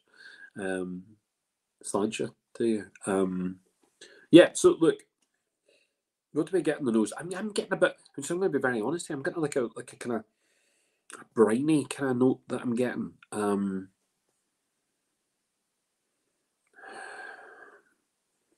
Yep, I'm not getting as much of the kind of vanilla note I was going to expect there from that bourbon barrel that we're using. But I'm getting like briny, but it's more like, is it coming directly from a wine cask? That kind of nose that, when you would have wine, you'd be like, sometimes, I don't know, I'm not a massive drinker of wine, although I do know what wine I like to drink, and when I'm drinking it, I know what I'm eating with it as well. And I'm not one of those guys who just drinks wine for the crack. I'm sure there's a lot of people who just sip on wine daily, and good on them. But I'm one of those ones that would have wine with my food. And I'm thinking, I think it's hard. And the reason why I picked this one, and I hope like people can see that every one of these bottles, even though I've maybe not had them before, and I've not, apart from that 155, so far I've not had any of these before tonight, before we've drunk them. So I've not even tasted this one yet. I'm smelling it. But I picked this one because of the French cask influencing. So this wine cask is French wine cask, Chateau Lafite, which I believe is an expensive wine, especially wine casks that are being used here. Someone can correct me. I'm not 100% sure, but I believe they are. But what's the need to have wine cask influencing when we're talking about Robbie Burns? Well, sure, Robbie Burns is around when we've got, big movement within France. Viva la Revolution, and destroying, the giving, I say destroying, but it's not. It's providing people with the opportunity to have representation, to be taken seriously, to have, do you know what I mean, all of those things in France. Not mean that they were screaming out for it, and then the whole of Europe is screaming out for. We're screaming out that serfdom be, eradicated, that the monarchy be held to account, that that democracy starts to take shape. So there's a direct reference from here, because actually I think Rabbi goes on a lot about the power of the man, the providing man with the ability to control oneself, and have freedom of thought. So Rabbi Burns encapsulates the freedom movement, the rebellion, the kind of all of that goes on, that we see throughout Europe. It's Enlightenment period. It's got it's got that aspect to it, and that's the only reason I've got this one here. I could have picked any Auchentoshan. They've got some, as I say, they've got some really nice independent bottles out there. We could have gone for some of them core range, but I thought, Lowland. I'm always going to go to Auchentoshan at the moment, although we have some really nice distilleries cropping up. The Bladnoch, which is a distillery which is booming just now. Again, Lowland distillery, and we've got some new ones operating outside of Glasgow as well. But look, Auchentoshan is between. For those that don't know it, you come out of Glasgow, you head north as if you're heading towards, as I say, Campbelltown, and we hit Auchentoshan in the Lowlands. Yeah, so on the nose. Really not getting the bourbon. So this is now, the wood has now, encompassed, this French wine cask has encompassed that bourbon. I don't get any of it. And it's a little bit, as I say, is it briny? Is it salty on the nose? It's definitely kind of got like a layer of kind of, if it is, a fudge, it's not, yeah, is it a fudge? I don't know.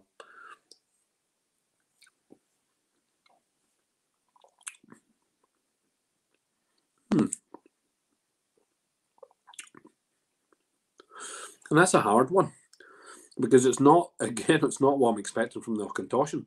I'm expecting the Auchentoshan to be, I suppose, slightly less offensive. And what I mean by it is I want it to be smooth, triple distilled Auchentoshan, your Scottish equivalent of the best Irish whiskey that you can give. And it's not. It's actually quite robust and full on flavour, full on strong and really rough actually, and more actually reflective of maybe a double distilled Scotch with that kind of edge that it has to it, a rough edge that it has. But in there we've got that fudge kind of element maybe comes back in a little bit. The fruity element is it's tropical, but it's that kind of not nearly ripe tropical note that we've got.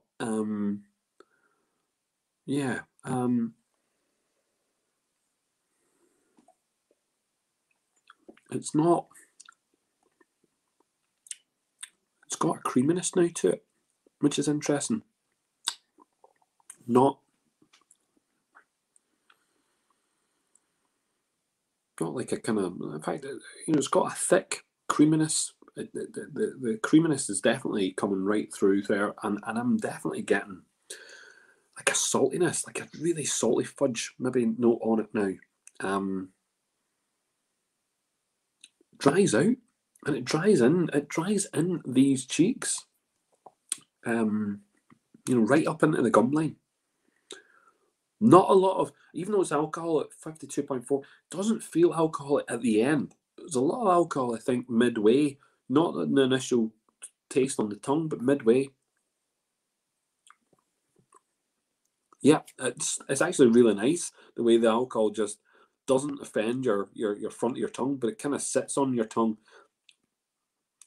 Lots of sugar and sweetness, like really thick brown sugar, you know, condensed and onto your tongue. But that saltiness, it's like that, and then there's a sour note. It's a really kind of strange sourness that goes on there. Again, I'm contemplating the fact that I don't get that from Auchentoshan's ever. It's not your normal, and I hope that people then don't go running out and buying Auchentoshan for the crack. But going, good to pick up the core range, good to pick up the 3 woods. But this is a different beast. This is really kind of clawing, with lots of certainly with lots of flavour. Yeah. People talk about wine casks. I mean, whether or not it's one of those. Is it good for whiskey to be in? I don't know. I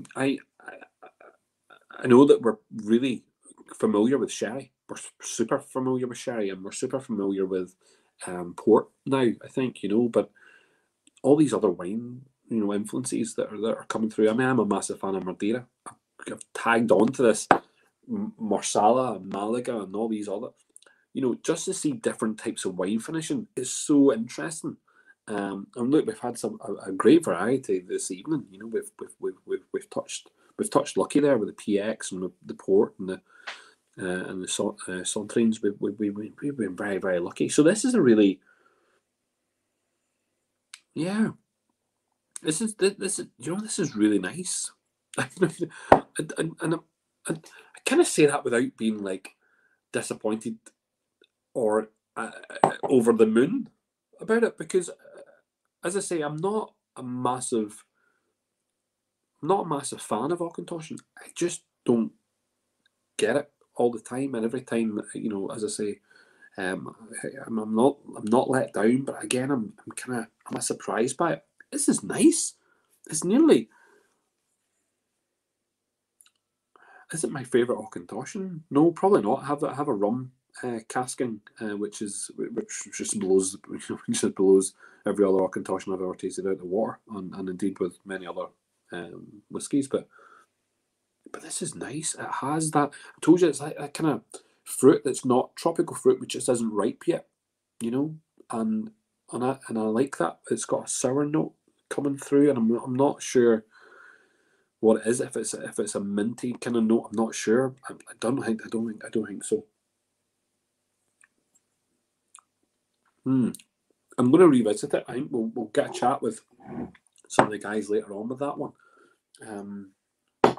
because it's not what I was expecting, And I'm kind of, the more I delve into it, the more I get like that sweetness. It's hard to explain, but like a big lump of sugar, which is just sitting on your tongue and soaking right through. And there is this really nice unripened fruit going on here. It's just not, I will come back to that. We shall come back. So, one more before we go for a bit of poetry. We're going to go for, what have we had? We had Lowland. What are we missing? We're missing Island. That's what we're going for. We're going to go for an island now. So we're going to go for a 19-year-old. Got 19-year-old Aaron. Yeah. And 19-year-old Aaron, this comes in at 54%. And it is Fino Sherry. Fino Sherry. Wow. Okay. This will be interesting. Is it full Fino Sherry? Looks like it. Matured in Fino. Yeah. Fino Sherry. Here we go. So this and I need another glass. I've just realised that I'd used a glass for something else. Give me 1 second till I grab another glass.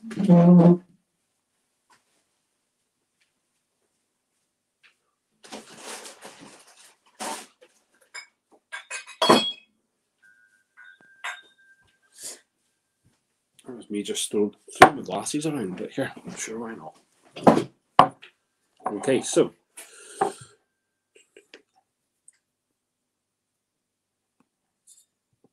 there we go. 19-year-old Fino Sherry, 54%. This one's coming from the Cadenhead range also. Yep. Arran Distillery. And I'll be honest, I like Arran Distillery. And I like, again, I'm not going to shy away from the fact that I really like their whiskey. I tend to find that they are underrated. You know what I mean?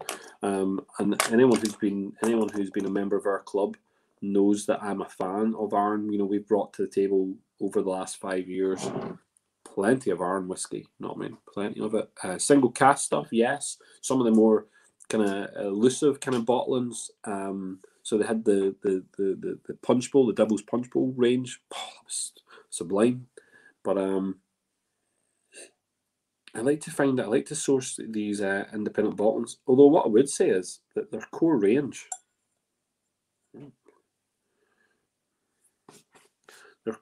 is really, is really good. Like their core range is spot on, and great price points. That not overly expensive for their core range. So okay, so bottle number 7. So bottle number 7. Island Arran whiskey. What's big about Arran whiskey? And what the connection is? Again, I could have gone to any island, by the way. I could have headed up to Orkney, or we could have got something from some of the Orby islands out there. And yet I went to Arran because Robbie Burns would have seen this in his eye line at certain times. Up and down that coastline. He'd have witnessed this. I think he's probably been on Arran. I'm going to assume he's been on Arran. Although, I was actually trying to find a real direct connection with him and Arran, but oh my god, that nose is nice. But do you know there's something familiar with the nose of the Auchentoshan? There's a familiarity there on the nose.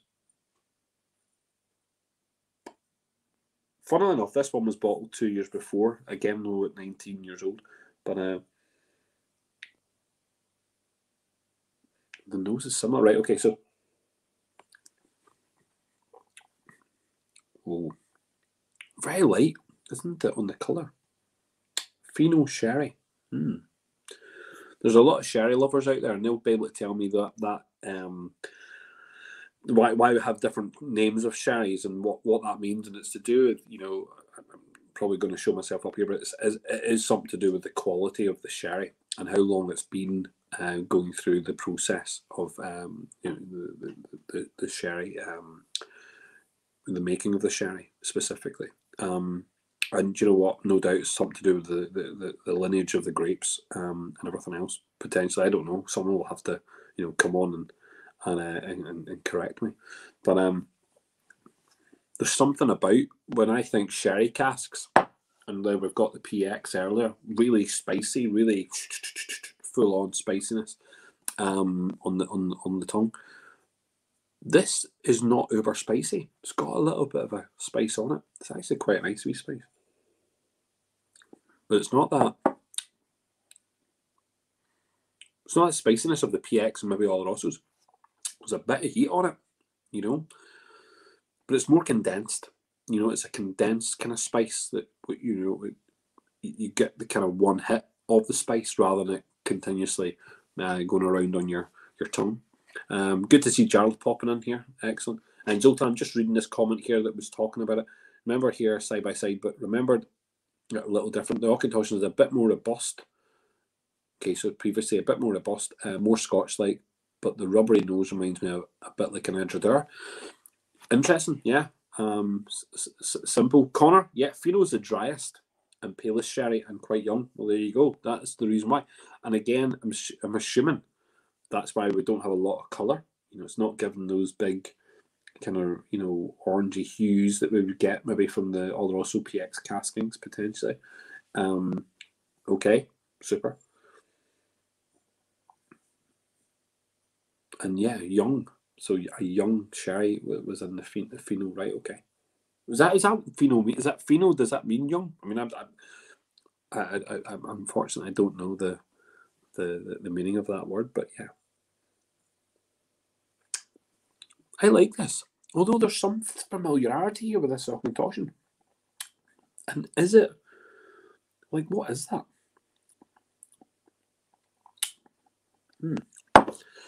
2 seconds. No one needs to. I think maybe.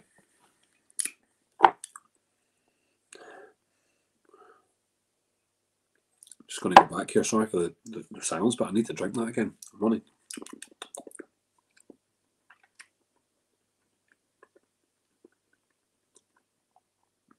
Okay.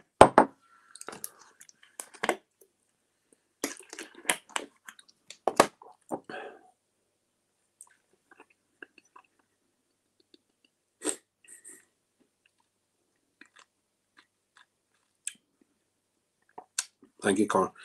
So it literally means fine sherry, right? And Zoltan, you know what? This is nice. I mean, you probably do want this. And it is. Do you know what? It's a step up. In fact, massive step up from its core range.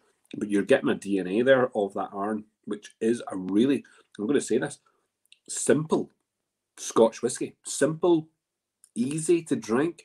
Really, not like a pure kind of expression, because that's maybe the wrong kind of the way to describe Arran. But it's a very accessible Scotch whiskey, and in fact, for it to continually be overlooked, I think a lot of people kind of ignore it. You know what I mean? But we tend to look at the bigger brands, the Highland Parks and even the Aberlours and the Glendronachs. We go all tend to move over there, or we go straight to Islay. We drink everything from Islay and we ignore Arran, maybe. And yes, Connor, is a Cadenhead bottling. Yep, it's this one here. So Fino sherry cask, yeah. But this is a really, do you know what? There's a lovely dryness to the mouth at the end. It's a lovely dryness. It's warm. It has a range of spiciness, which, as I said, it's concentrated. So it kind of just stays in that one spot. Once it reaches that point, it just stays. It stays there, and it continues just to linger. I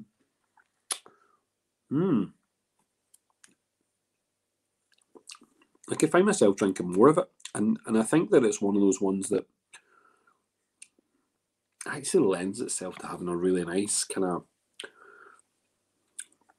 creme brulee, even like it's like that, in the taste. It's a creme brulee all day long, and I really do like that. A little bit of lemon potentially in there. Yep, that kind of citrusy note that comes through, but it's even it's not big and bold, but it's got substance to it. It's not like, I mean, I can smell these other ones sitting here, but I'm thinking going backwards. This is not. It's very delicate in the nose. It's a lovely.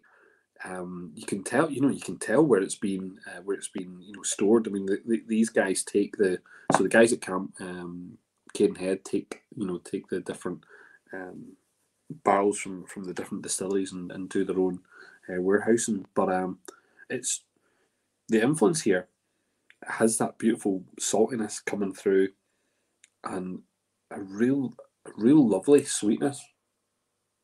No, not too much, and a tiny little bit dryness towards the end, which is really, really nice. And I actually really like the way it opens like that. Anyway, 54% alcohol. It definitely comes across as having alcohol with it, but again, easy to drink. We could be drinking lots of that. Yeah, very delicate. Yeah, that's what I'm saying. But it's concentrated, isn't it? It's concentrated, like on that one bit of your tongue. Now it just seems to just sit there and doesn't want to move. We're gonna bring Dave back in here, I think, because we're gonna move on to our another couple of duplicates. So we've been around Scotland. We've seen all of the regions, and we've had definitely lots of different cask finishes or cask influences. Dave, I'm going to bring you back in here. Here we go. We good? Hi there, Paul. How are you? I'm good. It was really quite interesting that you were talking about going around Scotland, because everyone thinks of Robert Burns as he's his master poet, but he himself described himself as a musician. He played the fiddle, and he went around Scotland once he'd made a little bit of money. Now I'm a member of the Society of Antiquities in Edinburgh, and it's a thing that gets you into basically all the places where you have to wear gloves to have a look at stuff.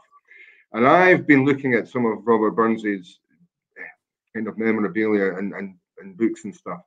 He really was interested more in music, but I actually think he was never this pauper. He was always a landed gentry. Who else could afford to buy a farm in Musgiel for £10,000 in 1786? You know, I mean, it's just not out there. That's not a boy that's a poor. You know, he made his money. He made money at the time. He definitely made money while he was alive, didn't he? Well, he sold his first book, poems chiefly in the Scottish dialect.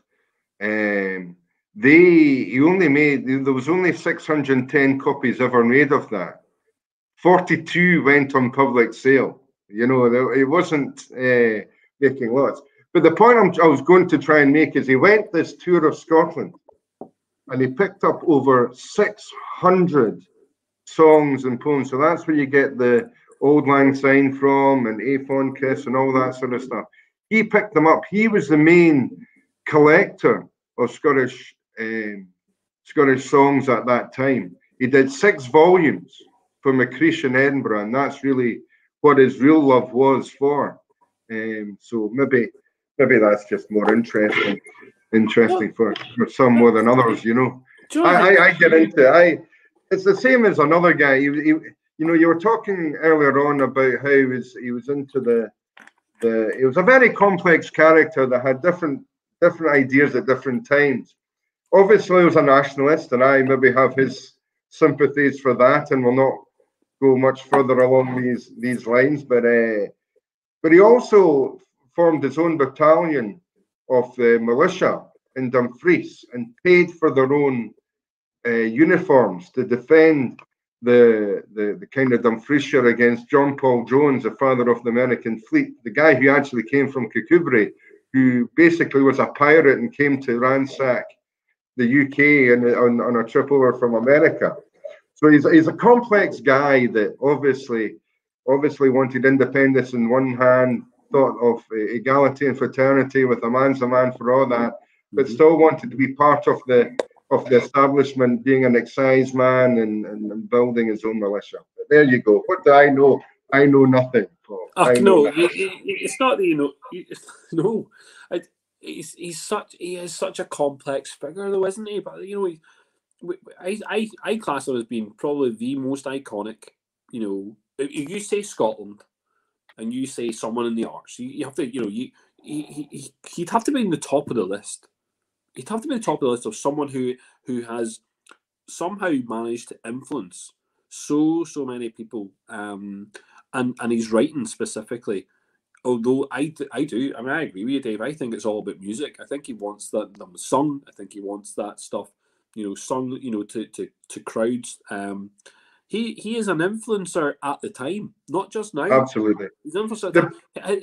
His best friends are artists as well. You know, his best friends are artists. You know what I mean? Absolutely. But I was going to say, the best thing that ever, he fell out with this guy called Dr. Corrie, and Dr. Corrie wrote this piece about him in the Dumfriesshire Press, roughly 10 years after he died, and he was basically slagging him off to all and sundry because he was due him money in a bet, and that became the the kind of the Bible for everyone to quote Burns on. So this was a man who was poor. This was a man who was a philanderer. You've also got to remember at the time that basically there's no TVs at that time. So basically all you could do was go and visit young ladies around the parish, you know. But that's, again, another story. No, he's a flirt. You know, he's a flirty. He doesn't let, you know, he doesn't shy away from the fact that he appreciates women. I don't think he shies away from that, you know. But he you know what? Am I right in saying that he addresses court? That he addresses, you know, he addresses court. Am I right? You know, so he you know, for one of his friends would be James Naismith, painter. Yeah, he gets involved in, you know, going to Edinburgh specifically to royal court. Am I right? You know, he went, well, basically it was just at the time of the new town being built, and he was very friendly with a guy called Glencairn, Earl of Glencairn, and he was his sponsor, as it were, when he went round everywhere. He introduced them to the polite society, and we used to go there and go into the parlours and the drawing rooms of the landed gentry and perform his works. But then he preferred to be down again in the likes of the toll booth or wherever it may be, eating the oysters and drinking the claret with the common man, you know. But he could speak to everyone. He could speak to everyone. Yeah, he's got. However, I want you to do a wee toast, the wee Timorous Beastie. And this is the whiskey we're going to be drinking after you sing it. But this is the reason why, because we have a lovely wee Scottish whiskey here, Timorous Beastie. But yeah, look, I want to hear it because to me it's my favourite. But that's just fantastic. Pretty simple that way. I was actually in his first book as well, so there you go. It's got age and levity to it. Two mouths, we sleek it, Coorn Timorous Beastie. Oh, what a panic's in thy breastie. That needn't start away so hasty with bicker and brattle. I would be loath to run and chase ye with murder and prattle. I'm sure he's sorry for man's dominion that's broken nature's social union and justifies that ill opinion which makes us startle at me, thy poor earth-born companion and fellow mortal. I doubt me whiles thou mayest thieve that then, poor beastie, thou maun live, and Damien Icker with a thrave say small request that I am blessed with a lave that never missed. Thy wee hussy, to and ruin, thy silly would win are strewn, the Nathan now a newen, and forge and green, a bleak December winds ensuing, baith snell and keen. Thou say fields laid bare and waste, and weary winters coming fast, the causes here beneath thy blast thou thought to dwell, till crash the cruelest coulter past, or through thy cell. Thy wee bit heap of leaves and stable, that cost thee money and weary nibble, thou turned out for thy trouble, but house or haunt, to throw the winter's sleeky dribble, Cashewn called. But missy, thou art no so lane, thy proven foresight may be vain, the best laid schemes of mice and men, gang after glory, and leaves us now with grief and pain for promised joy. Still thou art blessed compared with me, thy present only toucheth thee, but and backward taste an ee on prospects dear, and forward thou I cannae see a guess of fear. Dear Mouse, thank you very much. Dear Mouse, indeed. Thank you.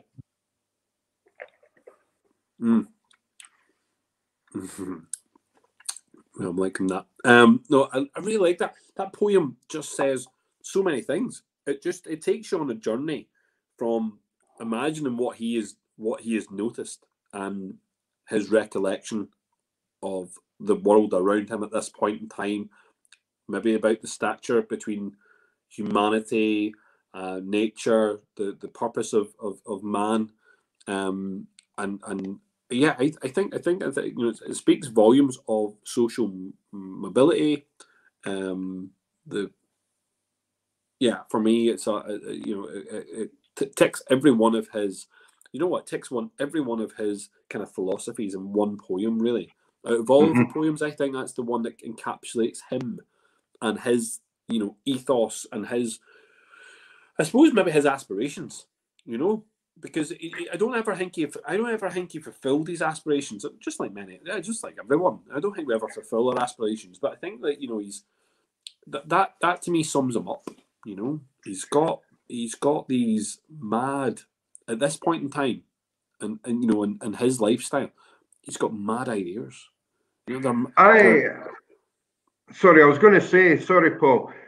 As you know, I now I'm not working there just now because everything's shut. But the Seamus Heaney Home Place, we have this theatre, and I meet lots of poets that are doing the rounds. I meet lots of people trying to punt books, and I've met many different people. And I always go out there and introduce them, and I speak to them, and I get every one of their books, and I read their books, and some of it's good, some of it's bad. For the guys who they always talk about these legends that are out there, these geniuses, and they're very few and far between, can I tell you? But what the great people do have, I think, is this photographic memory. So the way in which Burns there is able to describe what he saw when he was a 12-year-old laddie ploughing in the field. He never wrote that till probably 12, 14 years after the event. Yeah. Yet it's like, it's in his mind, it's like a photograph. He has this photographic memory, and he can describe it in a manner that you and I would not, well, myself, would never have the ability to be able to even pull it aside and think like that. So, you know, genius is cast around a lot of people, but I think he was truly one of them, and he has the ability, as you so rightly said, to bring in a whole different meaning to what you're trying to do. And totally. And I think that it's at this point in life, at this point in the world and society and everything else, you know, some people will be listening to this and think that it's very dangerous. The type of attitude to have here can be a very dangerous attitude. I know he's questioned at several points about, you know, his loyalty to the United Kingdom stroke to royalties. He's questioned, and he's questioned then in his own life. He's continuously questioned throughout his life. You know, post his life, and people try to understand him.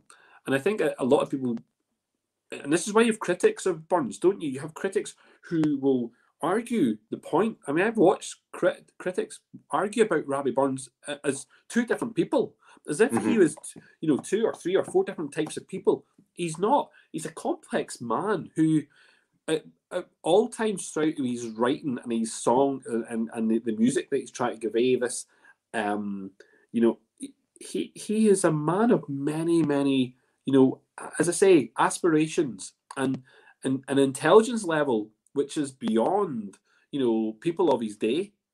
Do you know what I mean? It's beyond, even those that are educated, Dave, the people who are educated around him, that he's having to, like, you know, play for, as it were, you know, and show off, you know. Listen, these people are, they might be gentry, but some of them just don't have it up here. Okay. Do you know they don't maybe even understand what he's all about, you know, and but it is the arts understand them. There's, you know, as I say, the friends that he has within the art societies and those kind of movements, they understand them. They're full of them.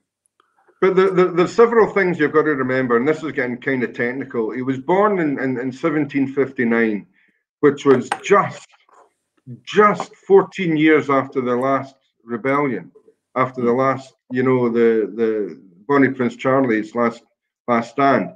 Sedition was still there. People were still going to the colonies as slaves. People were still getting moved over to Australia in bondage. So he used to, and this is where I think he was part of the landed gentry, because he was schooled by his father. His father owned his own land, which even in Scotland today, over here in Northern Ireland, you had the Gladstone Land Reform Act of the 1901, 1903. Scotland still does not have a right to buy. I'm getting maybe exactly when Zoltan, when Guinness was established, exactly the same age, you know. But his father paid for his education, and he used to write under pseudonyms in papers. and that's where he was doing most of his kind of nationalist Scottish stuff. But he knew he had to play the game, so that's why he did the other side as well. He was maybe speaking, maybe it's a trait from some, I was going to say from over here, where people speak out of the both sides of their mouth at the same time, you know. But who knows? Who knows? A year, you know what? There's interesting people in history. You know, when you look back, particularly in Scottish history, I think there's some characters out there that really shape, I suppose, national identity. He's created Scotland's national identity nearly by himself in some respects. As you know, yes, look, do we have this nationalist approach? Of course there's a nationalist approach to some of his writing. It becomes, you know, as a nationalist, you can pick on Robbie Burns all day long, and he'll be your best friend. He'll be your companion in the fight for nationalism. Some will say that he's slightly unionist in some of his writing, and actually falls out a little bit, you know, with Scottish gentry, and falls out with Scottish nobles, and maybe looks towards a unionism slant. But I think what we get here is we get one person who is a massive influence on Scottish revivalism at this point. So, you know, we do talk about, you know, just prior to this, you know, we have, you know, mass execution and slaughtering of Scots, a quell of the Scottish culture, indefinitely, and you know, he's part of a and again, looking at other people in and around these kind of, you know, the same kind of period, going around painting parts of Scotland, showing off Scotland to, you know, Scotland is the most beautiful place ever. Fact. And those pictures are being sent around the world, you know, framed up, sent away. Do you know what I mean? His message has been told far and wide across Scotland. He reminds me that there's no harm to being educated, and I think that's one of the things that's really interesting. William Wallace, I always hark back to William Wallace, right? People think I'm mental, right? But I always, when you talk to people who are not from Scotland, and you say William Wallace, yeah, great Braveheart, that was brilliant. Do you know what I mean? Love watching it. Made me want to be Scottish for 5 minutes. Of course it did. It makes you want to be Scottish. It makes you want to go out there and take blood from every Englishman ever said something wrong to you. Do you know what I mean? But that's a film. William Wallace is an interesting example of this. Someone who is educated, and yet you have this different, somehow people have this different kind of vision of him. You know, William Wallace was super educated, went to university, you know, educated by the bishops, you know, and the Catholic clergy in Aberdeen. You know what I mean? Paid for. You know what I mean? Part of you know, William Wallace was the establishment. William Wallace was a full on lord of his own land, and yet he's the rebel. He's the thorn in the side of people, and yet he is the, you know, for a lot of people, he's just the local bloke who is like proper muscle, and he's going to take the fight to English. He's a lucky fella. He spoke many languages. I believe he spoke Latin, French. Do you know what I mean? You know, very well educated, was able to manipulate people to come on board with him. And when he started going around and getting the you know, he's a problem. I suppose, you know, he's a problem. He's got to unite people in Scotland who have their vested interests. One, because it's, you know, Scotland at that point with William Wallace starts to become prosperous for certain people, you know, who are not part of the establishment. They start to become prosperous. But then you've got two issues: clan system and gentry and gentry. You've got those two who are already kind of ignoring each other because there's a political divide across the country at different points, you know, and that religious divide that he had to like conquer. You know what I mean? People don't get that with William Wallace, and it's the same. You know, they don't get this educated fellow who's able to bring about change, you know, because he's educated, not just because he can hold a sword and slaughter people. He's very good at that, yes, because he's super, but he's actually probably one of the most intelligent people that Scotland's ever produced. And again, Robbie Burns, what he does with the pen, you know, is remarkable. You know, what he's able to, you know, again, convey even to this day, that it rings true, that all of that passion, all of that energy, all of that, you know, inspiration and aspiration that then he has rings true today. And I just want people to, I want people to respect them, read it, go and have a read at some of his stuff, and understand it, you know, soak it all up, you know. Very interesting fellow. There's one other person that's had a great influence on what Scotland really is seen by the rest of the world, and that was Sir Walter Scott. Sir Walter Scott basically invented the tartan. He invented everything else. You know, it was for King George. I think it was King George IV trip to Edinburgh in 1804. It was 1804, 1824, one of the two. I can never remember. But that's how in Edinburgh you've got Hanover Street and George Street and Frederick Street and all the Hanoverian kings and queens. And your friend, my Irish speaking, is Connor. It's just Connor. Yeah, Connor. Yeah. Connor's quite correct. There used to be this theatre company in Scotland called, was it 784? 7% of the population own 84% of the land, you know. And it's simply is true. I mean, it's still the truth. I mean, the big thing, I suppose, is that because the concentration of populace in Scotland live within the main 4 cities, you know, so correct. And it's concentrated. And you know what? One thing Scotland has, which is now better than England, and maybe even better than here, I'm not 100% sure, but in Scotland, you know, you can buy the land and the piece of land, and you no longer have to lease the land. England, though, you still have. Are you sure? Yeah, but Scotland. Are you sure you can buy it? But well, they got rid of there was a few few duties. There was but the few there used to be few duties, and they were mostly owned by the church. The church owned huge amounts of. The Church of Scotland owned massive amounts of land. That actually got brought out in the 1970s, and I know, Paul, that's like the dark ages to you, my friend. But it's not that long ago. Not that long ago. And you used to have to pay every year on your mortgage. I mean, it's a bit before my time too, owning a house there in the 70s, but I was around there. And you had to pay a certain amount. It might only been £5 a year, something like that, maybe £10 a year.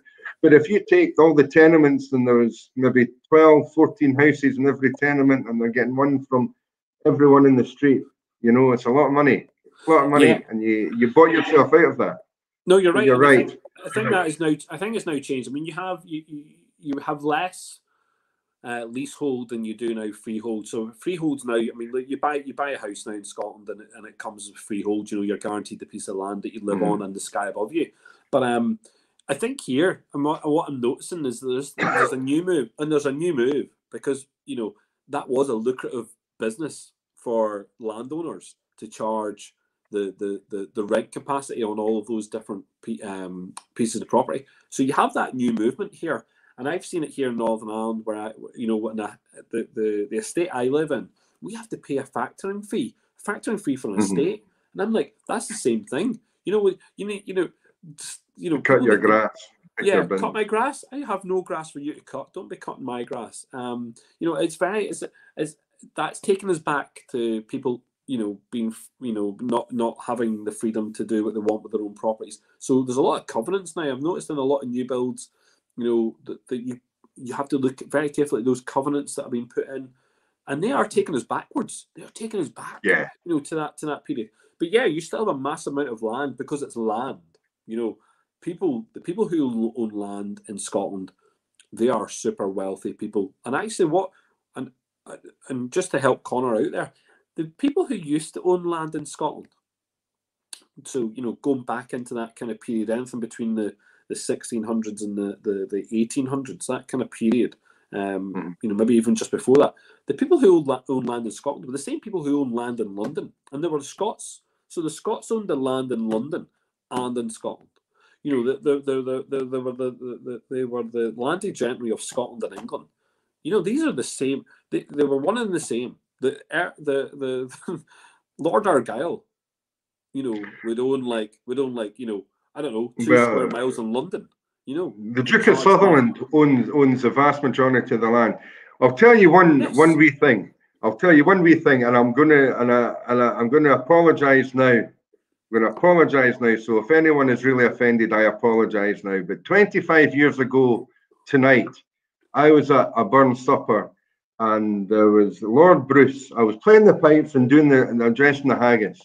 Lord Bruce and the Duke of Sutherland, and I'm on the top table of these guys. I've got no idea. These guys could be my grandfather. You know, they're that much older than me. I have no idea how I got there. I'm sitting in this place and I'm doing this stuff. And I turned around. I was getting bored. And I said to the Duke of Sutherland, you know, I'm having a whiskey, getting a bit kind of full and getting stuff. And I said, sir, you must do a bit of shooting in your estates, obviously. He goes, yes, I do a bits of estates. I said, listen, tell me, have you ever seen a startled moose? And he goes, no. I said, can I show you? And he goes, what? And I went, what the fuck was that? What the fuck was that? And he went pure mental at me, going, that's not funny at all. That's not funny. And then I went away and thinking, oh, that maybe never went down too well. About half an hour later, him and Lord Elgin are standing at the bar, and he's going to him. So I'm going, cracked it. Not that I'm a big royalist or a big man for the wealth. No. But I thought that's kind of funny. On the Duke of Argyll. Yeah. Spot on, Dave. Spot on. Listen, I'm going to finish up. We've got an hour. Yeah, you've got the whiskey to finish, and I've been keeping you too long. No, don't be daft. Listen, I've really appreciated that. If you want to come back on again, you let me know. Put your wee hand up, and we'll get you back on. But listen, I've really appreciated that, Dave. I really have. Crack on. I'm enjoying the last two now. Good man. Speak to you soon. Bye, guys. Bye. Thanks very much for your help. Bye. Thank you, Dave. Thank you very much. Oh, that was super. So yeah, look, apologies. I was drinking that while we were listening to the wee poem. But yeah, sorry. So I didn't introduce it properly. So this is the Timorous Beastie. It's a blend. Now it's a blend of only single malts. Okay. Highland single malts. Okay. So Highland blend malt. Okay, there you go. Highland blended malts. Sherry casks only. Minimum 21 years of each of the single malts that are in there blending up. Okay, comes in at 46.8%. Douglas Laing. So Douglas Laing, Timorous Beastie range, 21 years old, all sherry cask influencing, nothing else there other than sherry casks. Yeah. And the wee mousey, the wee Timorous Beastie. And that's why I love this. I love their range. Douglas Laing have a great range of blended whiskies, and they're always blended malts. There's no grain in here, so they're all blended malts. They've got Lowland malt. They've got a Lowland blend. Sorry, they've got a Islay blend, Big Pete. They've got the Lowland one's Epicurean. They've then got a Speyside. They've got an island one as well. So Scallywag, I think, is Speyside, and then they've got Oyster, Rock Oyster. It used to be called for the islands, and this is the Highland one.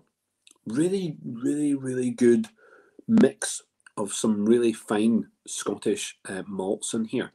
And for those that have got it, this is a sherry bomb. This is super.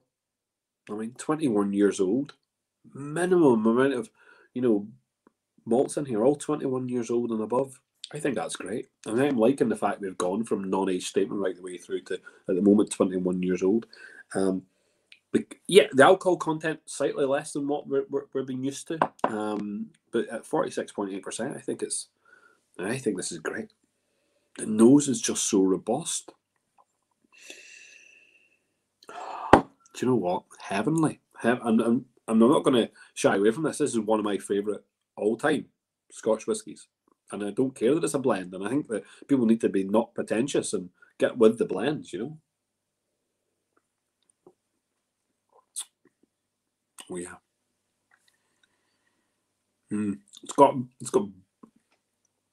It's just got sherry written all over, but it's not just that.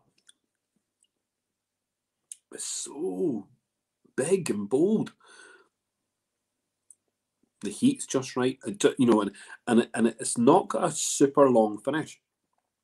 The finish is, the finish is slightly. I suppose it kind of maybe if that's the imbalance of it all, it should be longer. maybe it wants to be longer. I think the amount of alcohol I've been drinking so far, it is, you know, and what I've seen, you know, in terms of, you know, the longer finishing, it maybe comes up a little bit short, but it really holds its own as a blend amongst all of these single malts. It definitely does that. You know, we'll see what people think as maybe their favourite of the evening. Yeah, I'm going to bring on, I think Louise is there. If Louise wants to come on and she can, you know, does she want to come on? Did she want to put her hand up? I didn't know if she wanted to come on. Was that your hand up? Right, okay, that's dead on. We'll bring her on. But yeah, I hope people really enjoyed that one. So that was bottle number 8. Timorous Beastie, 21 years old.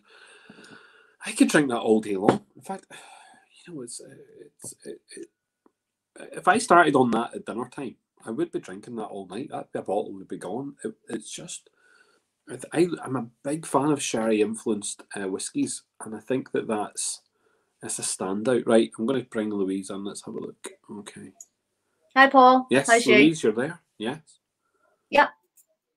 How have you been enjoying? What do you make of the big Timorous Beastie?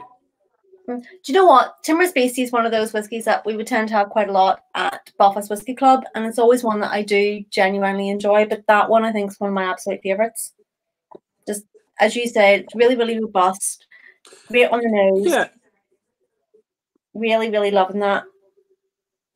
But it really delivers on flavour as well. I mean, that's one of the things that I would say about Timorous Beastie. It really delivers every time. Doesn't it? It doesn't let you down, and we have tasted. Yeah, so I mean, within the club, we've gone through the range. Really, I think we've tasted all of the range so far. We've you know, and there's not been a bad one. Yeah, to date. You know, they've all scored pretty damn well within the club. You know, and they're well accepted. Yeah, I think. Do you think it stands up well against the rest of the malts tonight, the single malts? Yeah, I would. I mean, I think one of the things I would say about Timorous Beastie, it's one of those whiskies that I can really differentiate from the crowd. Like, whenever you're trying a Timorous Beastie, you do recognise it. It does have that kind of DNA.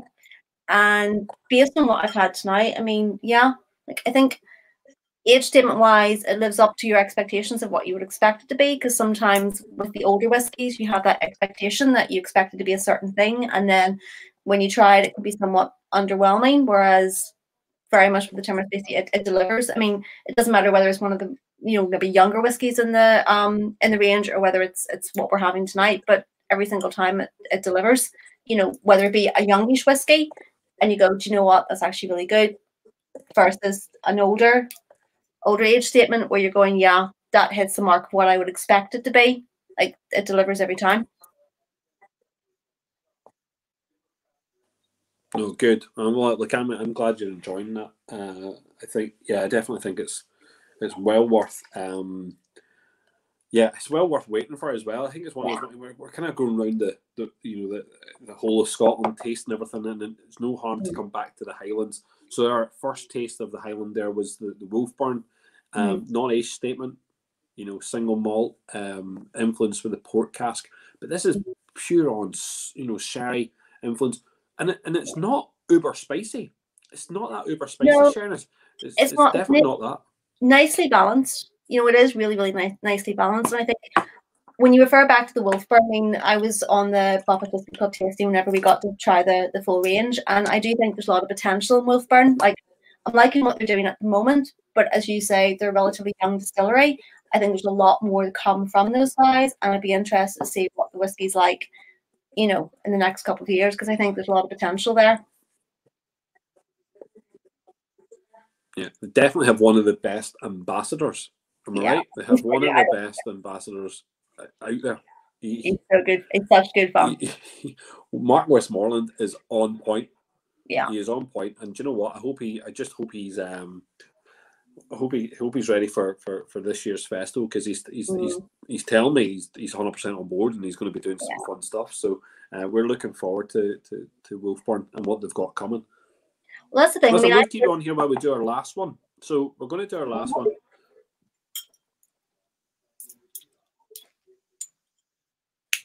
Yeah, so we're going to the last one. It's bottle number 9. It's going back to Islay. We're going back to Islay, and we're looking at a Bruichladdich. So looking at a Bruichladdich, we're looking at a 22-year-old Bruichladdich coming in at, let me just have a look here, 51% alcohol.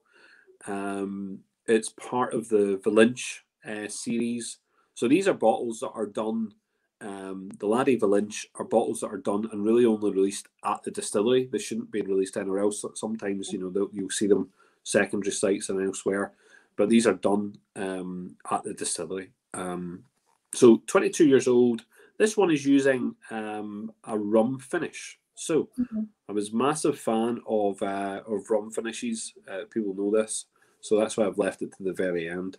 We're going to go for the rum cask. So bourbon cask to start with, and then enhanced in a Guyane rum cask. For those that know, I've also been to Guyana, so it's kind of has a, for me, it has a bit of a, connection. But it's also a connection to Rabbie Burns. So I think Dave touched on it slightly. You know, at this point in Rabbie Burns' life, we've got people being shipped off, you know, around the freaking world. Particularly to Dave. Do you want to come in? Oh, Dave, hold on. We'll bring Dave in. 2 seconds, Dave. We'll bring in. We can add you to the stream. Sorry, Dave. Go ahead. Oh, I've muted you. There you go. Dave, you have to unmute yourself. There you go. I'll unmute myself now. His brother Gilbert actually was a slave. I think he owned a slave in Jamaica, which is where he was going if he didn't actually was successful with his first book, the Kilmarnock edition, Poems Chiefly in the Scottish Dialect, which is, you know, how you become, you know, complex characters. But I just thought I'd throw that in when you're talking about going to the rum drinking places. Just right. I mean, look, you know, you can stay there, Dave. I mean, look, Guyana is one of those countries where, you know, was constantly being, you know, invaded by the European powers. You know, we have, you know, part of that country was split up as French Guyana, and then we have British Guyana. And yeah, you know, you would have had people getting sent out to the West Indies, out to Australia, all over the place, and slaves, Scottish slaves. Absolutely. Not people just emigrating for the crack and trying to get better in life. No. Sent as slaves. And people talk about black slaves as if like that was the only and has only ever been the one type of slavery in the world. And yet we forget about Irish slaves, we forget about Scottish slaves. You know, and look, I'm sure there was a vast amount of European slaves at some point as well, but the sad fact about, I suppose the sad fact about Scottish slavery is that even for some slaves from Scotland, they were promised a better life, you know, and yet once they were on those boats, that was the end of it, you know. Well, a lot of them got the option either to be killed or be sent and never go back again. You know, that was the deal, unfortunately. Yeah. But no, and you know what? I suppose we had some real. You have the Dalriada failure, don't we? We had that big failure of.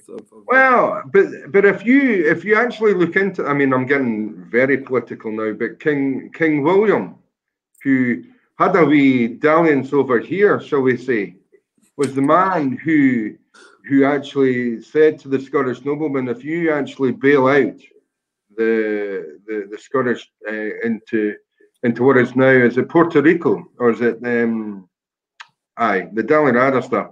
If you actually bail them out and put the money back in, then you will lose all your lands, you will lose all your titles, you will lose everything. So that's who stopped that.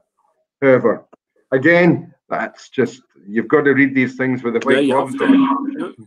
Totally, Dave. Anyway, listen, it's more a whiskey than a history. It's more a history podcast than a whiskey podcast tonight.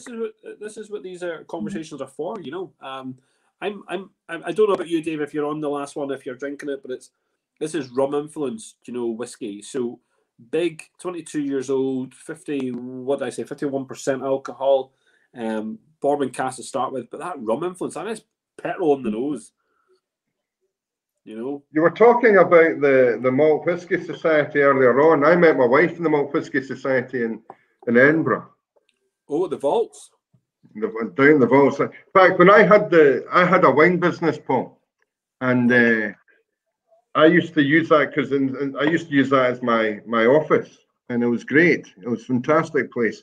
But see, when you're obviously drinking, I like rum as well as whiskey, and some of the rums in there I can't remember. To be fair, you know, they're quite easily done with the sugar syrup. But there you go. What more can you say?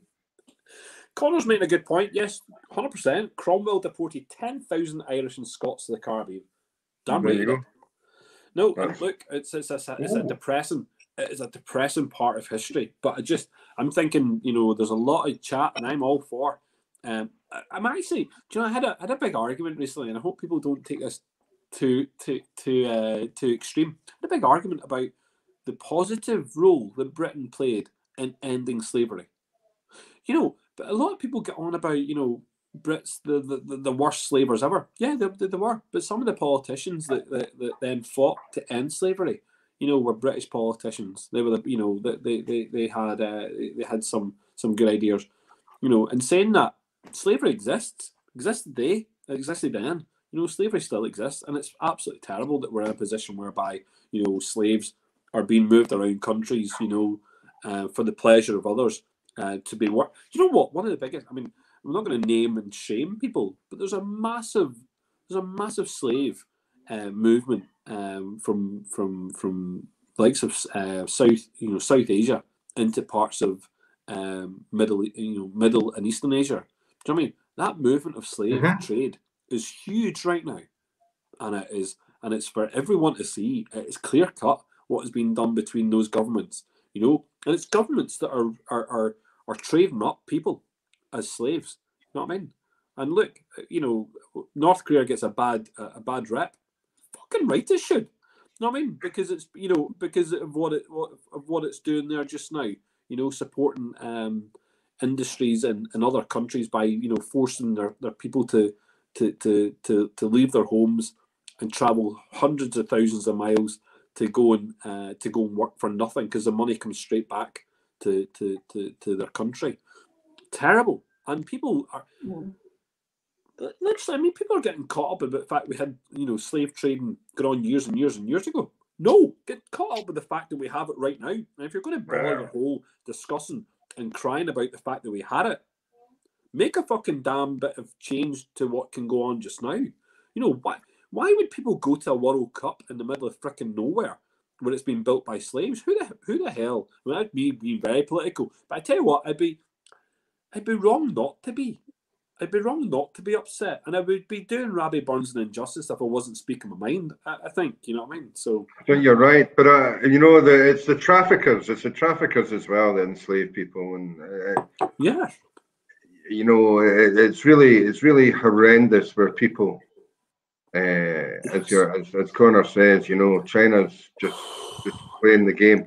But you've got to hear as well, and people get sold into the sex slaves and all the rest. Yes, it's just absolutely horrendous.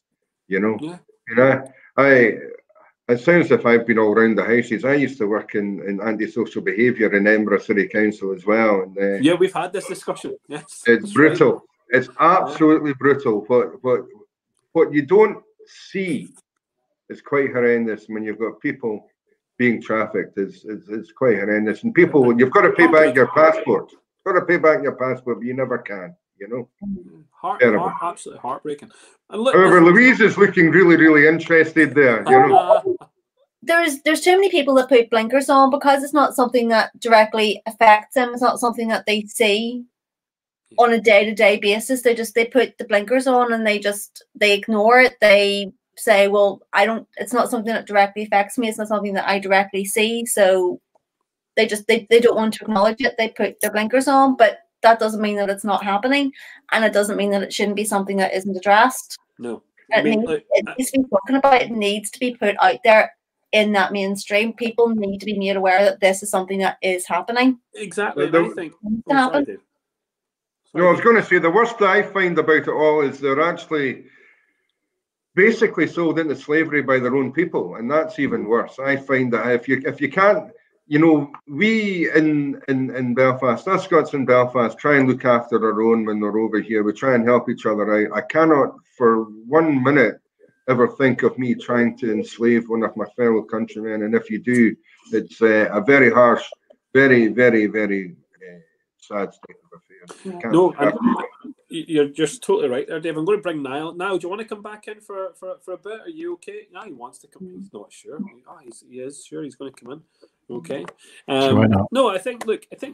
No, sure, why not? But I think, look, I think it's interesting because, look, Robbie Burns, and this is what it's about him. It's about everything. But I tell you something. You know, Robbie wants to have these conversations. He wants to have them then. He wants to have them now. He wants to talk about this. He wants to talk. You know what he wants to talk about? He wants to talk about humans having the right to have self-choice, to self-determination, to have those things. And yet, we are living. We just haven't got to that point yet. Yeah. We're still living in a world controlled by a few. But it's a travesty that we live in a society today that should provide those opportunities for everyone, and yet that is not the case.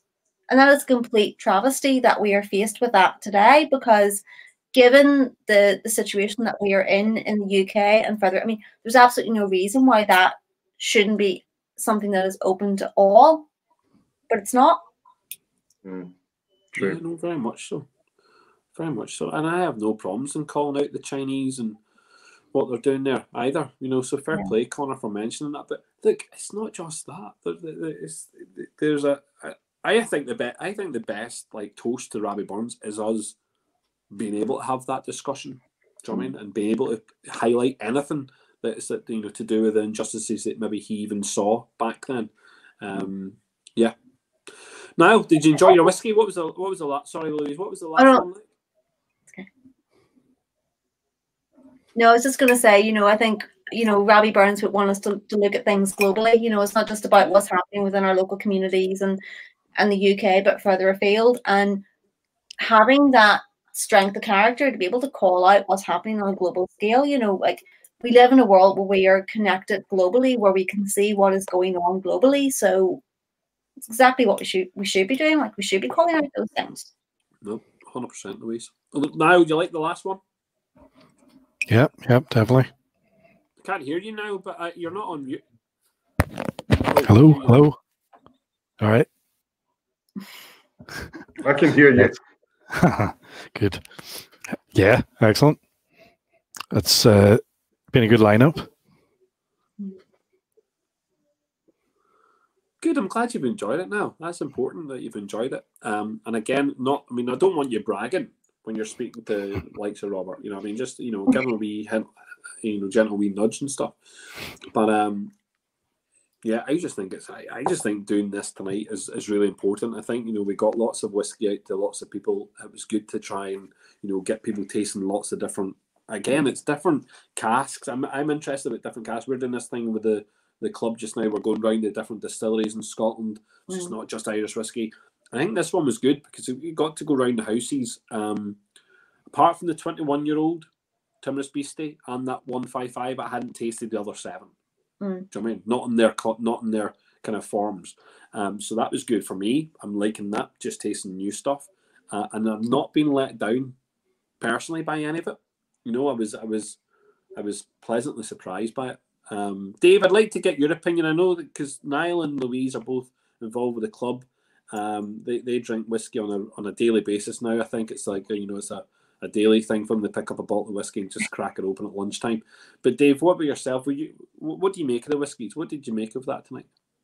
I liked your Wolfburn right at the beginning, and I liked the last one as well. I thought the last one, because I have a rummish kind of background.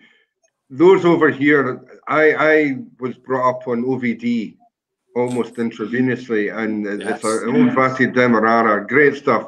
Yeah. I used to call it the drink of the future, because you were making all these disco drinks, with the bottles, and they never touched dark rum. I was always deeply disappointed. So it's called the drink of the future, but it's got that undertones. It's got that nice. I find that there's a little bit of toffee sweetness to the end of the whiskey at the back.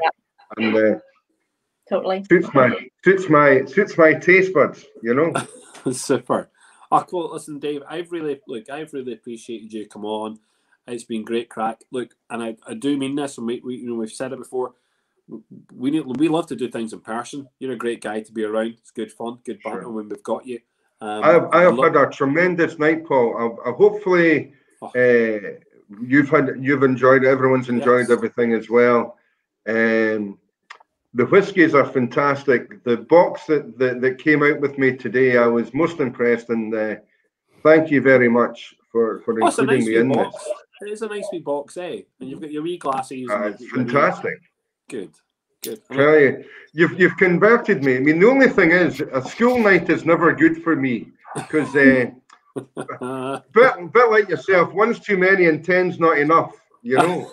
And you know, there's moderation, and I don't understand that terminology, and I think it's a trait of many.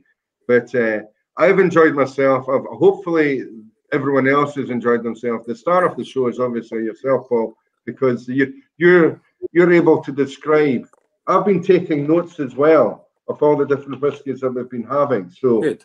So if I ever decide to go into your business, I'm taking all your notes with me. But fantastic knowledge that you have. I feel better educated tonight because of that, and thank you very much for your input and your knowledge. Cheers, Dave. It's been a great night. Thank you very much. Oh, that's very kind of you. Thank you. And listen, genuinely looking forward to listening to you with the bagpipes again. I know we need to get you penciled in for next year, but I think, you know, hopefully you get a chance to play them again soon. And I know that, you know, you're going to be confined to. I was explaining to Paul earlier on that I gave them to a friend of mine on the 8th of February last year, and then everything to basically fix for me. And then basically I've not seen him since. So hopefully he's still got them and he hasn't pawned them anywhere, because they're worth a few pennies. But I'm sure he will. I'm sure he won't have. And but we'll be back in the saddle again very shortly. Yeah. But it's nice to speak to everyone. Nice to see them. Dave, have you got many plans? Sorry, carry on. Have you got many plans for the St Andrews Society this year, or what's the? Well, as you know, fun enough, we were talking about education. I'm very proud of the fact that we started the scholarship at Queen's University for Scottish students who have come over here, and we hand out a scholarship every year to one lucky recipient. So we do fundraising for that. So everything, as you know, Paul, is just basically ground to a halt. Yeah. We normally have kind of golf days, we have Cayleys, we have burn suppers, we have the big night in St Andrews Day, which this year we haven't been able to do. But hopefully when the vaccine comes on board and everyone's back into the party mode again, we'll get out there again.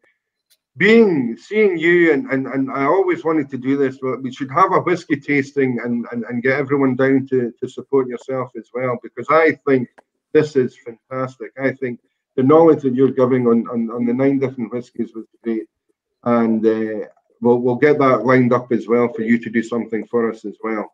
If that's okay with you. 100%, yes. Looking forward to that. And Dave, I'll take you off just now and listen. You can you can listen in the background and you can do what you like. I'm going to have a couple more minutes on here and then we'll be done anyway. But Dave, thank you. Delighted. It's been a pleasure, and thanks again, and we'll speak to you soon, and good night everyone, and hope you enjoy the rest of your whiskies in full. Shiri maha. I've obviously had too many of them now, so I'm speaking pish.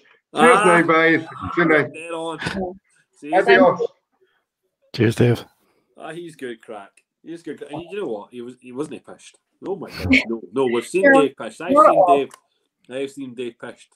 We have seen that in real life. He's good pished. You know what I mean? So okay, well, that's good. Cheers, Connor.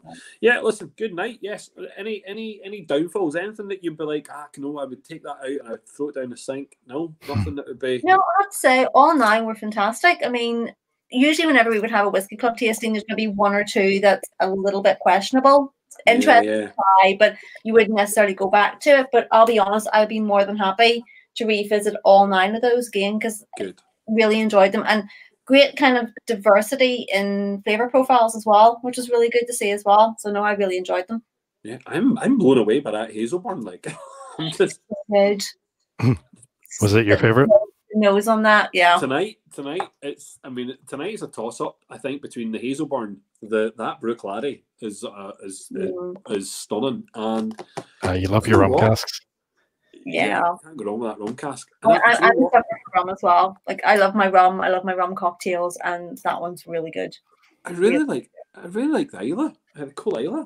Cool Islay would be nice. That would be. You know, those three are definitely for me stand out, but I haven't found a bad one. I think, you know, challenging. If I've got a challenging one, I would maybe have to go back to the Auchentoshan, but even then, it's not either. I really like it, and the more I went to, I liked it. Yeah, no, that's what I'm saying. But to me, it's just out of all of them, that's the one. If I was to have to go back and be maybe critical, I'll probably go back there and try and like work it out more. The rest, I didn't get a lot from the Auchentoshan. Yeah, it was a tricky one. Yeah, the Longmorn was excellent, I thought. Oh, I love the Longmorn. It was it was because I was not. You're not expecting from the Longmorn. I mean, let's be honest. You don't expect that was spiciness, do you? Very. No, what Longmorn has that spiciness? That PX finish is making it really spicy. So listen, I've had great crack. Thank you very much for you guys that joined us. There's obviously loads of other people that have come in and joined us and who are doing tastings, which is great. So thank you very much for that. And I think it's been lovely having a big commentary. I really like to be honest. What we do, it's a sense of community amongst everybody. Like I love the fact that everyone wants to get involved, discuss whiskey. Like there's such a strong sense of community, both in terms of Irish whiskey and Scottish whiskey, and it's great to get everybody together virtually and just like talk about what we love, discuss the whiskies, try them. Just it's brilliant. We still get to do this. I had about, I don't know, maybe 10, maybe it was a bit more, but roughly about 10 different people from outside of Ireland who wanted to do this tasting, and I just didn't have the turnaround time to get them into the box and get them shipped out in time for them. And they they'll be kicking themselves, you know, if they come on here and they've seen the commentary or they watch this at a later date. But look, I used 2 bottles of each. In one case, I actually used 3 bottles because it was a smaller bottling. So there are a couple of measures left now, which people can get hold of. But I think that, you know, and maybe I'll get them out to those foreigners at some point if I can. But they just couldn't join us for the live tasting. And I think that, you know, we've got, just to keep everyone in focus, you know, you're going to see plenty of tastings. So you've got every week now, starting 2 weeks' time. No problem, Zoltan. So in 2 weeks' time, you're going to see a tasting every couple of days, which is a very select amount of whiskey is going to be sent out to random people. It's just going to be randomised. It's not going to be. And yes, Kit, I will trim my beard. I'm thinking about what to do with it. I'm thinking about, you know, did I shave it off? Did I do or did I do, you know, like just this, or I don't know. But I need to do something. You're quite right. Kit Charles he's here for the banter. Like, I like that. It's not a whiskey tasting without Kit. I know. But we've got an for Paddy's weekend. So there's a three day Paddy's session, which are 3 different boxes. One of which has already been agreed. It's the Cologne lineup. So the 7 Colognes and 2 wee special numbers in there. And then there's anyone that doesn't know Cologne, that will be one that will be well worth getting involved in, because I think about the range that Brendan comes up with is just it's on a whole different level. It's fantastic. Then we've got a premium box which will include there's a couple of new releases now coming out of the Midleton Distillery, which will be going in there. And I haven't decided on the 3rd box, but it'll be great. Here for the Embassy Regal, came late, love the look. He's talking about you. Kit's talking about your look. So look, plenty to come, plenty to look forward to in the next couple of months. So listen, glad that everyone turned up, glad that everyone had fun, and listen, we shall see you all soon. Niall and Louise, cheers for coming on for the chat. Dave, really do appreciate what happened tonight. So, and if people in the future are looking out for an amazing He is amazing. He's a very good piper and loves his poetry. But listen, David Pratt, he is definitely one to look out for. Yes, and thank you very much. Cheers, Connor. Good night, everyone. Listen, thank you very much. See you all soon. Thanks for having us, Paul. No problem at all. Bye-bye. Have a good night.